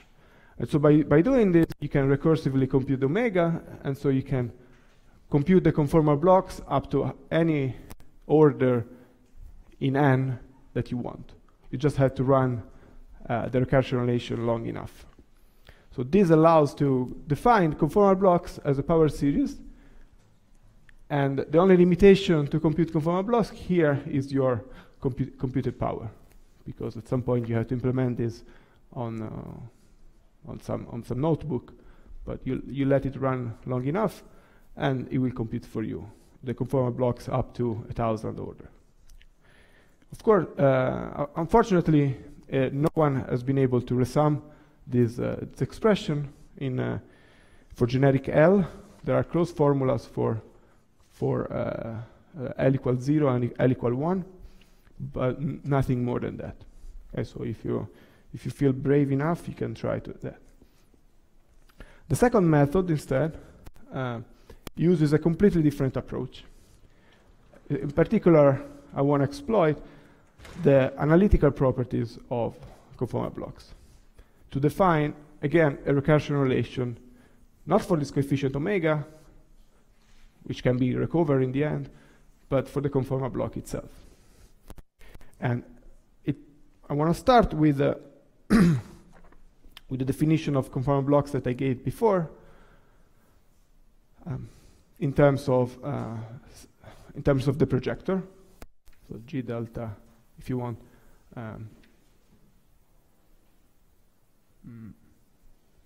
the partial wave, I think, was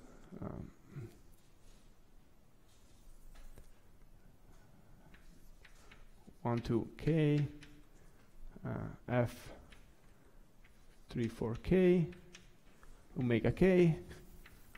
I wrote that this is the expectation value of between the state phi 3 phi 4, the projector that I will try to write again as sum over alpha and beta, alpha beta divided by alpha beta, schematically, okay? Generically, this is a matrix, so you have to invert the matrix. And then phi 1, phi 2. Okay, so this alpha beta here is the inverse of the Gram matrix.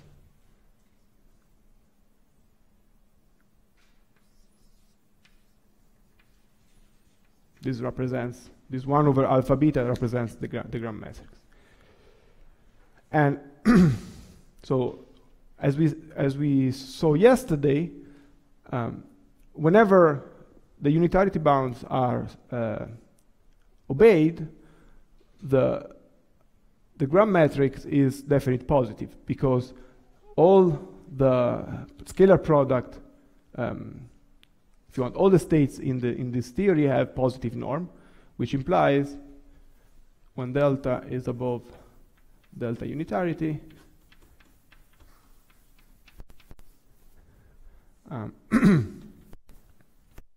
G alpha beta is semi-definite positive. But it happens when you hit the unitarity bound, when you saturate the unitarity bound. We saw yesterday that some state becomes a zero norm state. So if it becomes a zero norm state, you have a pole in this expansion because you have a zero at the denominator, or in another way, you cannot convert the Gram matrix. And this not only happens at the unitarity bound, but it happens also when delta generically is smaller or equal than delta unitarity. So at delta unitarity is the first descendant for generic L that becomes null. For scalars, it's the second descendant. We know exactly what it is. But for delta going even more below the unitarity, there will be additional states that can become null. So additional descendant. And so let me call delta star A the value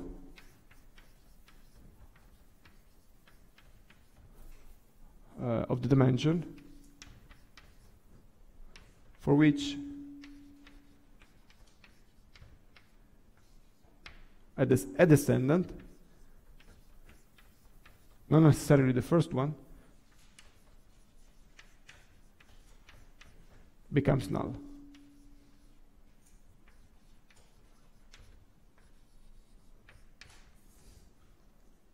Okay, so at that case, we will have that, and I will call this descendant, I will call it operator A, null. Okay, definition. So this means that the norm of this operator A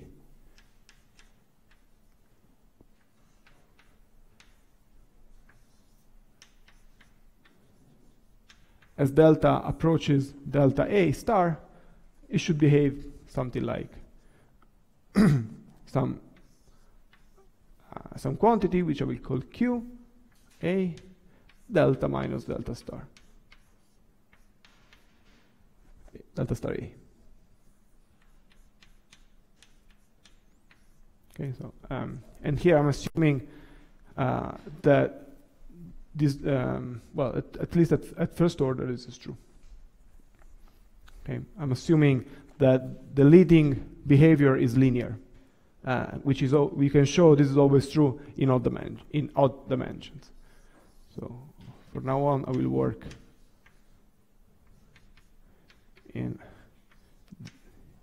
the odd, which is a case of interest because for D even we already know the solution in a closed form. So what we're missing are odd dimensions.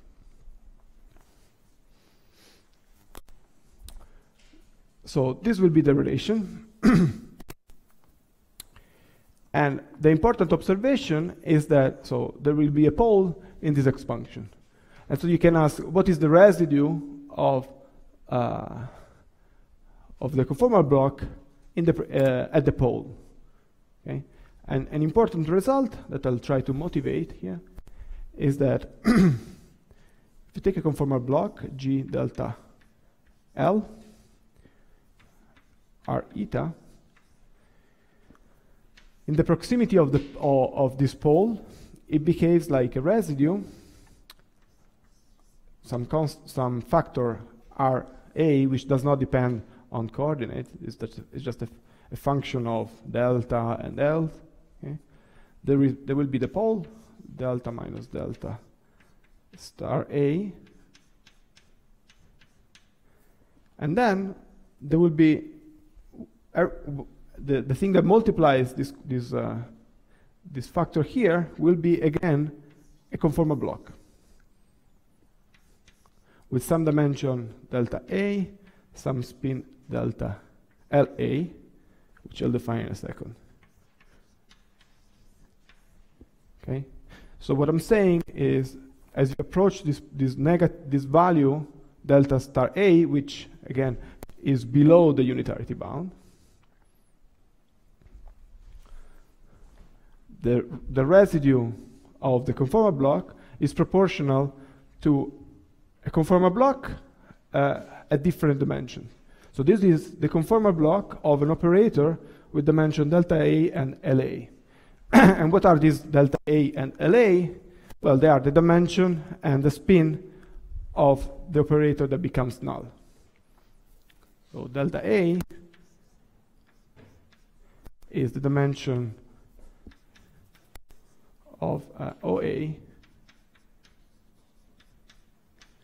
and generically, because this has to be a descendant, it's going to be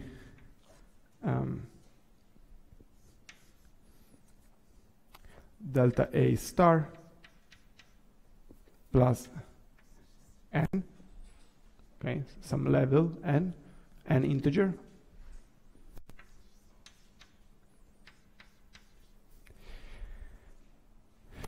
let me call it NA, okay, NA.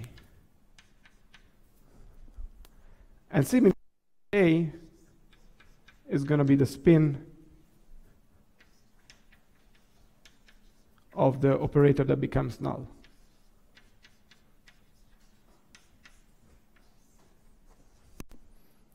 Okay, and this doesn't have a simple relation.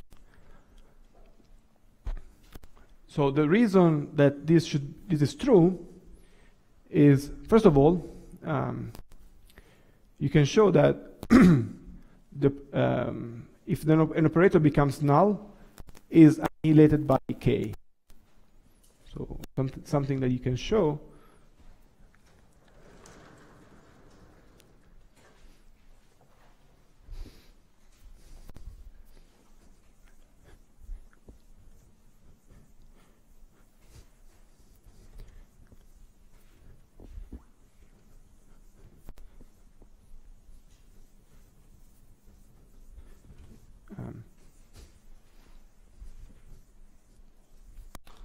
Something that you can show is that the generator k mu annihilates this descendant, this operator null.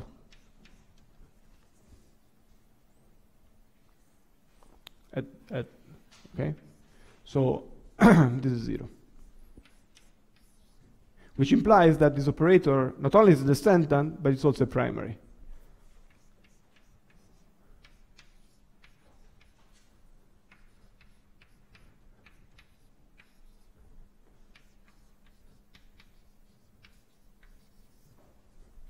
And so, because it's a primary, you might expect that it has there is a conformal block associated to it. So, not only you can show this, but you can show that all descendants of a null will be will have 0 norm. So you can show that all descendants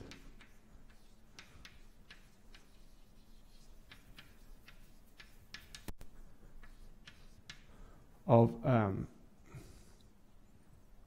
null A have 0 norm.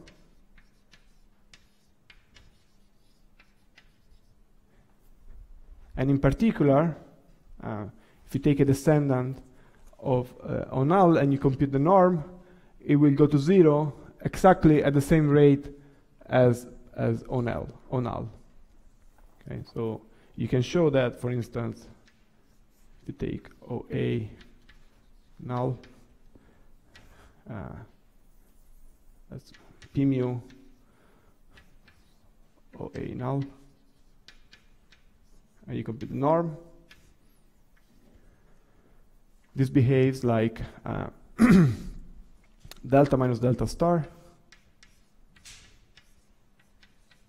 delta star A times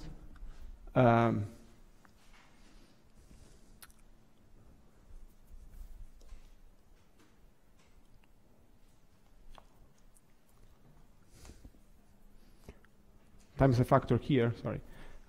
Let's put times QA times another factor, which is precisely the factor needed to reconstruct so times another factor here, which is precisely what would be dictated by conformal invariance.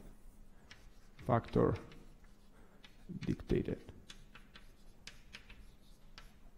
by conformal symmetry, right? Because the if you want, the norm of a descendant is determined in terms of the norm of the primary by some factor, which is completely determined by conformal symmetry, and so this is this factor. But on top of that, there is the same rate as the primary. So in a sense, you can always factorize out this term from all the norms of all the descendants that become null, and what is left is exactly what you would have had for a normal operator. Okay, and so this is one thing, and another thing that you would so this is why we can put in evidence, if you want, delta minus delta A, and then whatever is left is a conformal block. And then the only thing that is missing is to determine this residue RA, which is in fact the right proportionality in this recursion relation.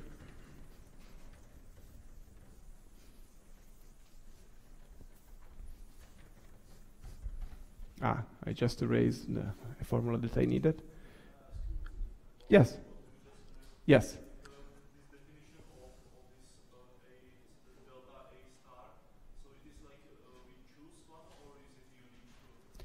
I'll tell you in a second. It's uniquely determined, where the location of the poles has been classified. I'll write in a second. So the only ingredient that I'm missing in this formula is the precise definition of this RA. So if you look at the formula that I just erased, there were sort of 3-point functions.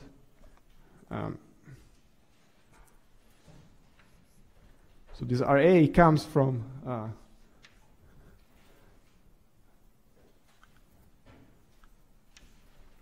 the product of the 3-point function phi 3, phi 4, all null,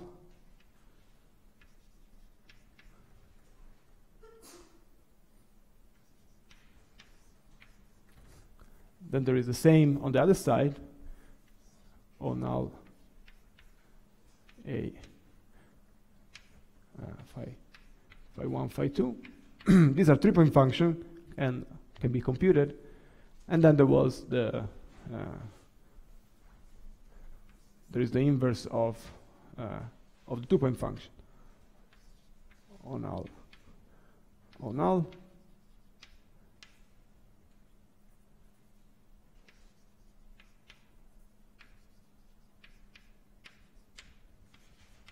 To the minus 1. Okay, so this is divided by delta minus delta star. So you want to reconstruct this prefactor taking the limit of this. So I will just call this 3-point function, I will just call it MA left. This I will call it MA right. And this object here, we have seen it behaves like QA to the minus 1 delta minus delta star, delta A star.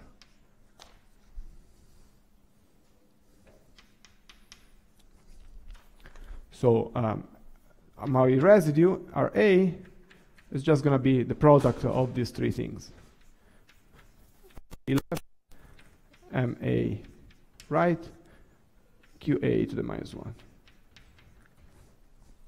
So in order to compute these residues, what you have to do, you have to compute the norm of the state that become null, strip off this prefactor delta minus delta A, and this will give you Q.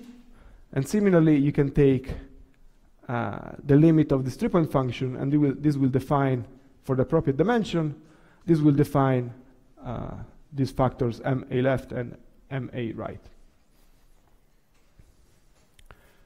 So this is in principle is doable and it has been done. So the expression are slightly complicated, so I'm not going to write it.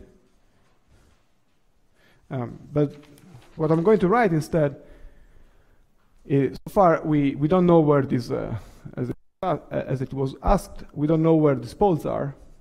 But but people have studied this carefully, and using some representation theory argument, they managed to obtain exactly the location of the poles.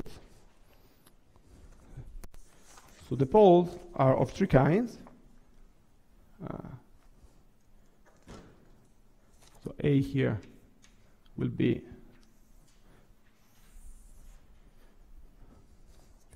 let's say kind 1, or type 2 and type 3.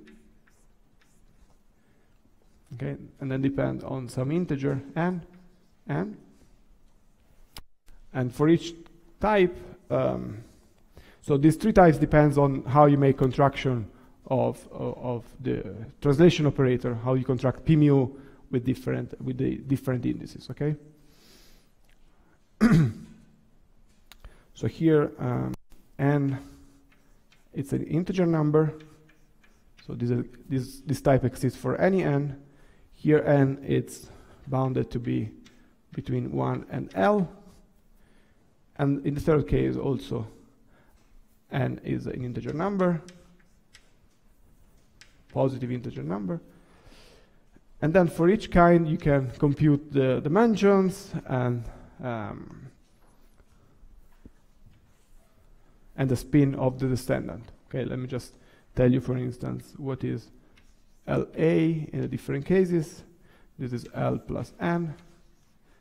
This is L minus n.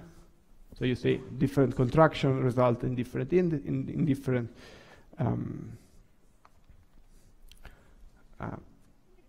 different spins. And here LA is again equal to L. And then you can ask, what is the dimension of, what is delta star here? Delta A star, which is the question that was asked before. And for instance, in the first case, the dimension is 1 minus L minus n. And you see that it's negative. It's almost, well, it's always below the unitarity bound. In the second case is L plus D minus 1 minus n. In the third case is D over 2 minus n. And here, so this is delta A star. And then you can ask, what is the dimension of the operator that becomes null, which is delta A star plus NA. And in this case, NA is n, and 2n. Okay. So with this table, you can reconstruct precisely. You can identify exactly what is the operator or the descendant that becomes null. You can identify the dimension and the spin. Okay. So this is interesting because we managed to obtain a sort of, we started understanding the analytic properties of these conformal blocks as a function of delta.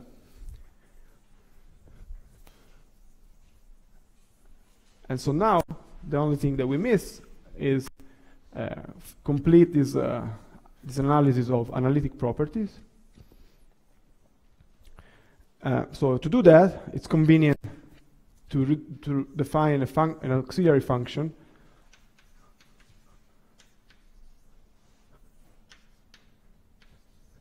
which is h instead of g, which is defined like this for r to the delta h delta L R eta. Okay, so it is nicer because if you remember the expansion of the conformal block in terms of in a Taylor series in R, there was a prefactor R to the delta. So H here has an expansion in R, which is literally a Taylor expansion. Okay, so H here is a sum over R to the n, and going from 0 to infinity, and then coefficient.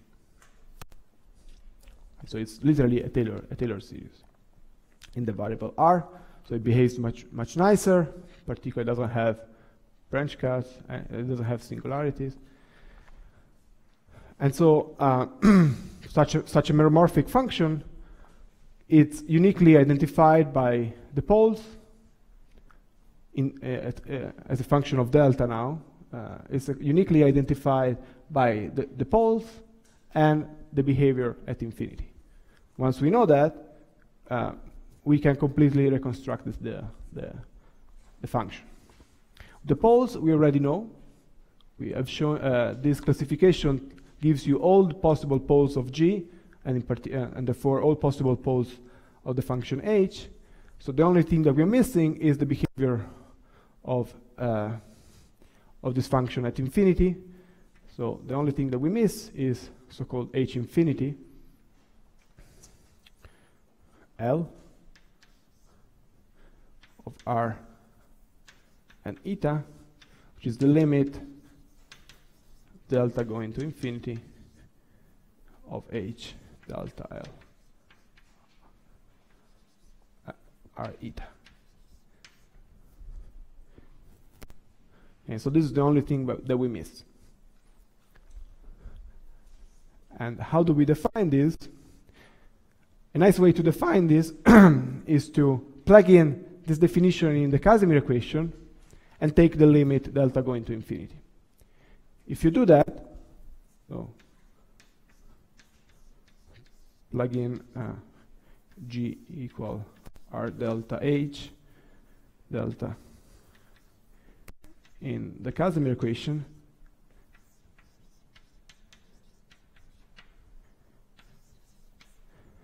and take the limit delta going to infinity. If you do that, you would see that on one side you have the Casimir eigenvalue that scales with delta square. So the only in order to match this behavior at infinity, you have to keep only terms on the right hand side that scales as delta square, and there are fewer terms that scale. There are only few terms that scale as delta square, and this simplifies tremendously the form of the differential equation. In particular, it can be completely solved in any dimension.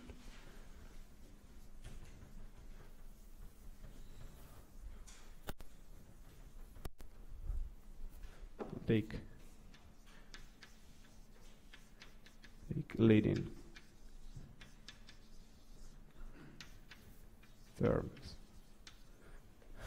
as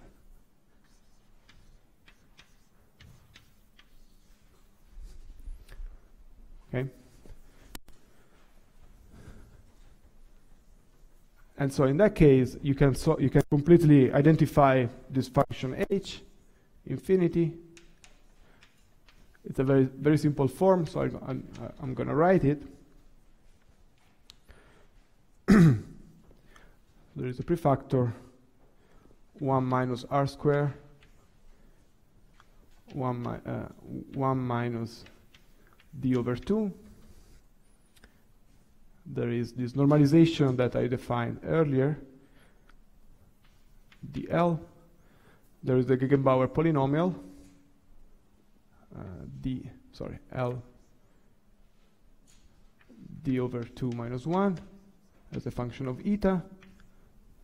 And then there is a denominator, which is not that ugly. And for equal external scale dimension, it looks something like this. 1 plus r squared minus 2 eta r to the 1/2. And then there is another one, which is 1 plus r squared plus 2 eta r, again to the power 1/2. Okay? It's not that ugly. So now we have the behavior of the function. So you see that in particular this function does not depend on delta, because we took the limit delta going to infinity. It does depend on the spin through this the prefactor and the polynomial, the Gegenbauer polynomial. But it's very simple dependence on L. And so now, once we know the behavior at infinity and the pole structure, we can just write an equation that defines the function. So the function h delta L r eta is going to be the function at infinity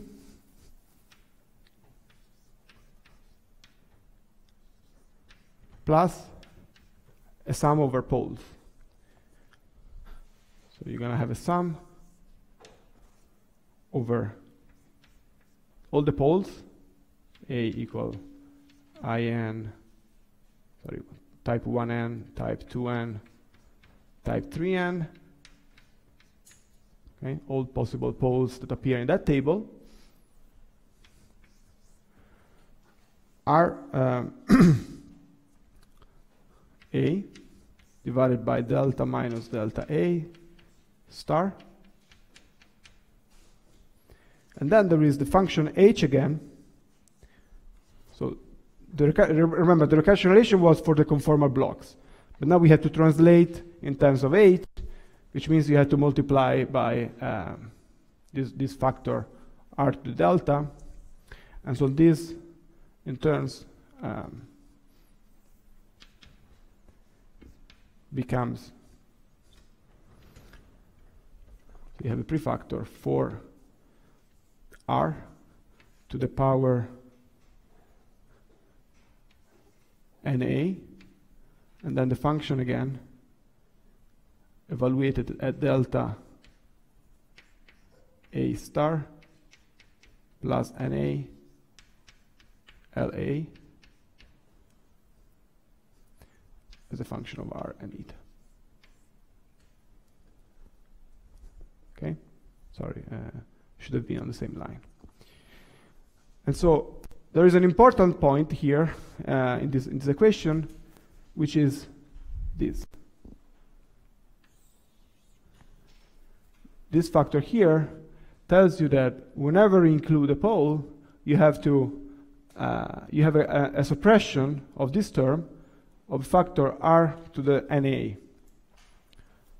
And so, looking at this equation, this formula, you can see that if you have an initial condition for, so this looks remarkably, well, this is a recursion relation, because if you start from initial ansatz for the function, you plug it, you take the initial ansatz, you plug it, you plug the right value of delta and spin, you plug in here, you read off a newer ansatz, and then you can plug it back and read off a newer ansatz, and so on and so forth, and eventually you can find the stable point.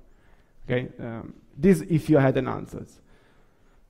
Practically, it's more convenient to use as an ansatz the h infinity function, which we know, and expanded in R.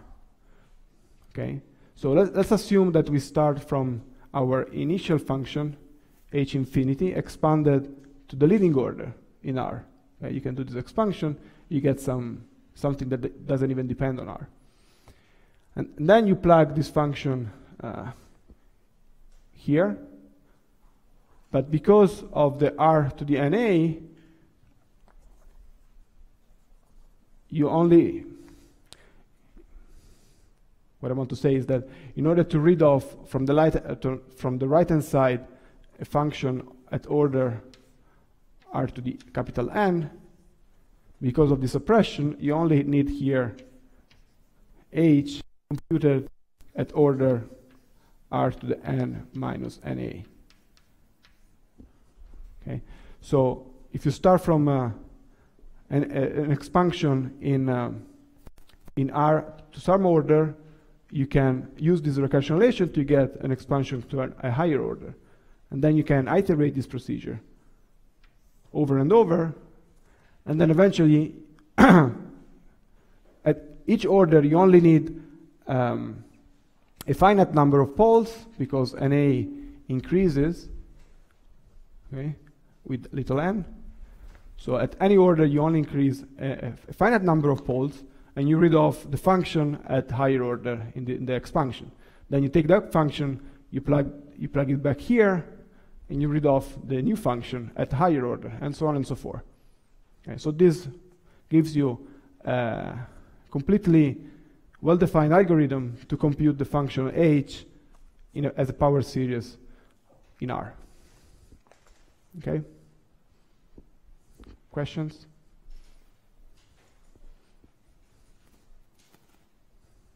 Okay, so this method here is actually the method used most commonly to compute conformal blocks. And I'll show you how it works in the tutorial in the next hour.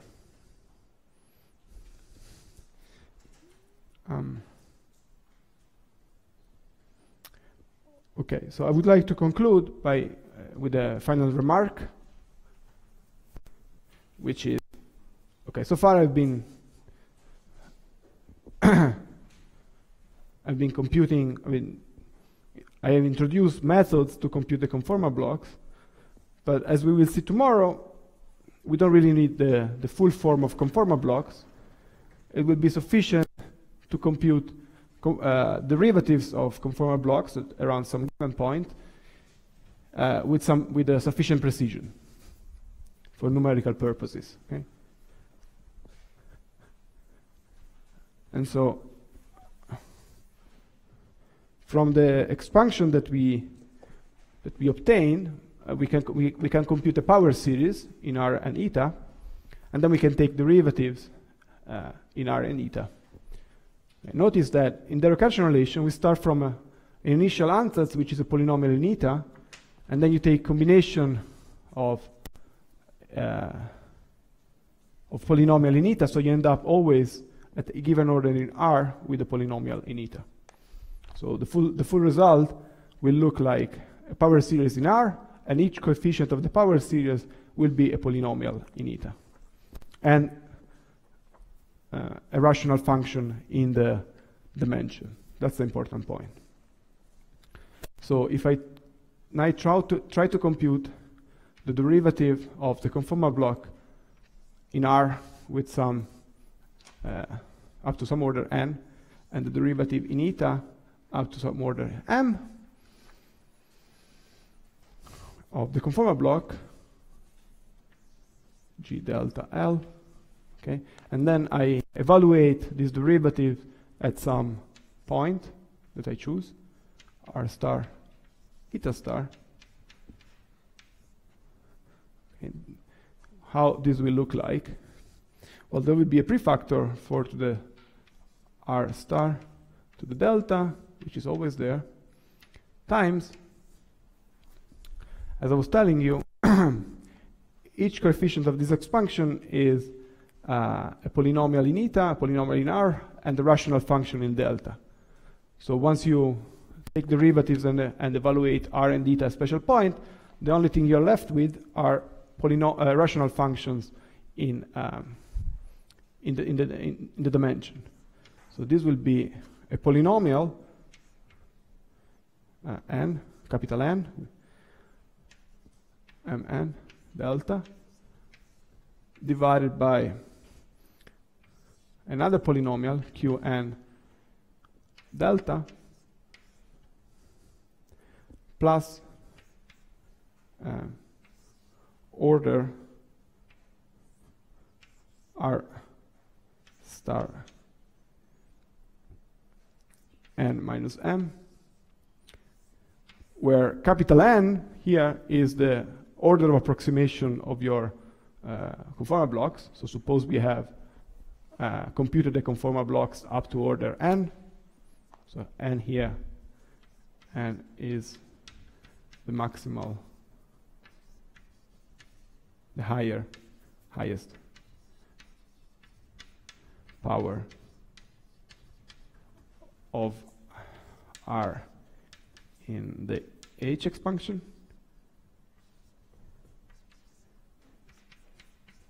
Okay. And then when you act with derivatives, sorry, here should be, I think, reverse. Let me change here. N. When you take derivative with respect to n, you decrease the order, so the error is not going to be R star to the n, it's going to be R star to a capital N minus n. And then, what are these polynomials? Well, the numerator, it's going to be some complicated function, but the denominator, you know exactly where the denominator comes from.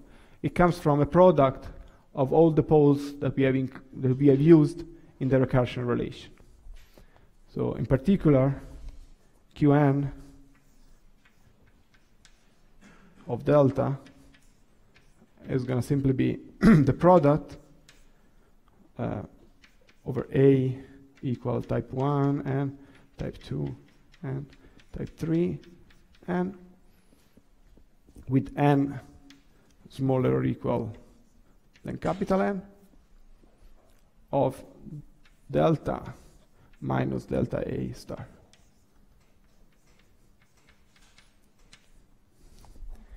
Okay, so it's going to be just a product of these poles.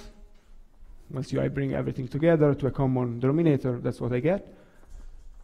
And interestingly enough, because all the deltas here, all these delta star A are below the unitarity bound, this denominator here is always positive. Okay, which is a very important thing for what will come next. Okay. Questions about how we use this? We're going to do a practical exercise on this, but if you have questions about the theory, please ask them. Otherwise, let's take 10 minutes break and then we'll continue with a tutorial.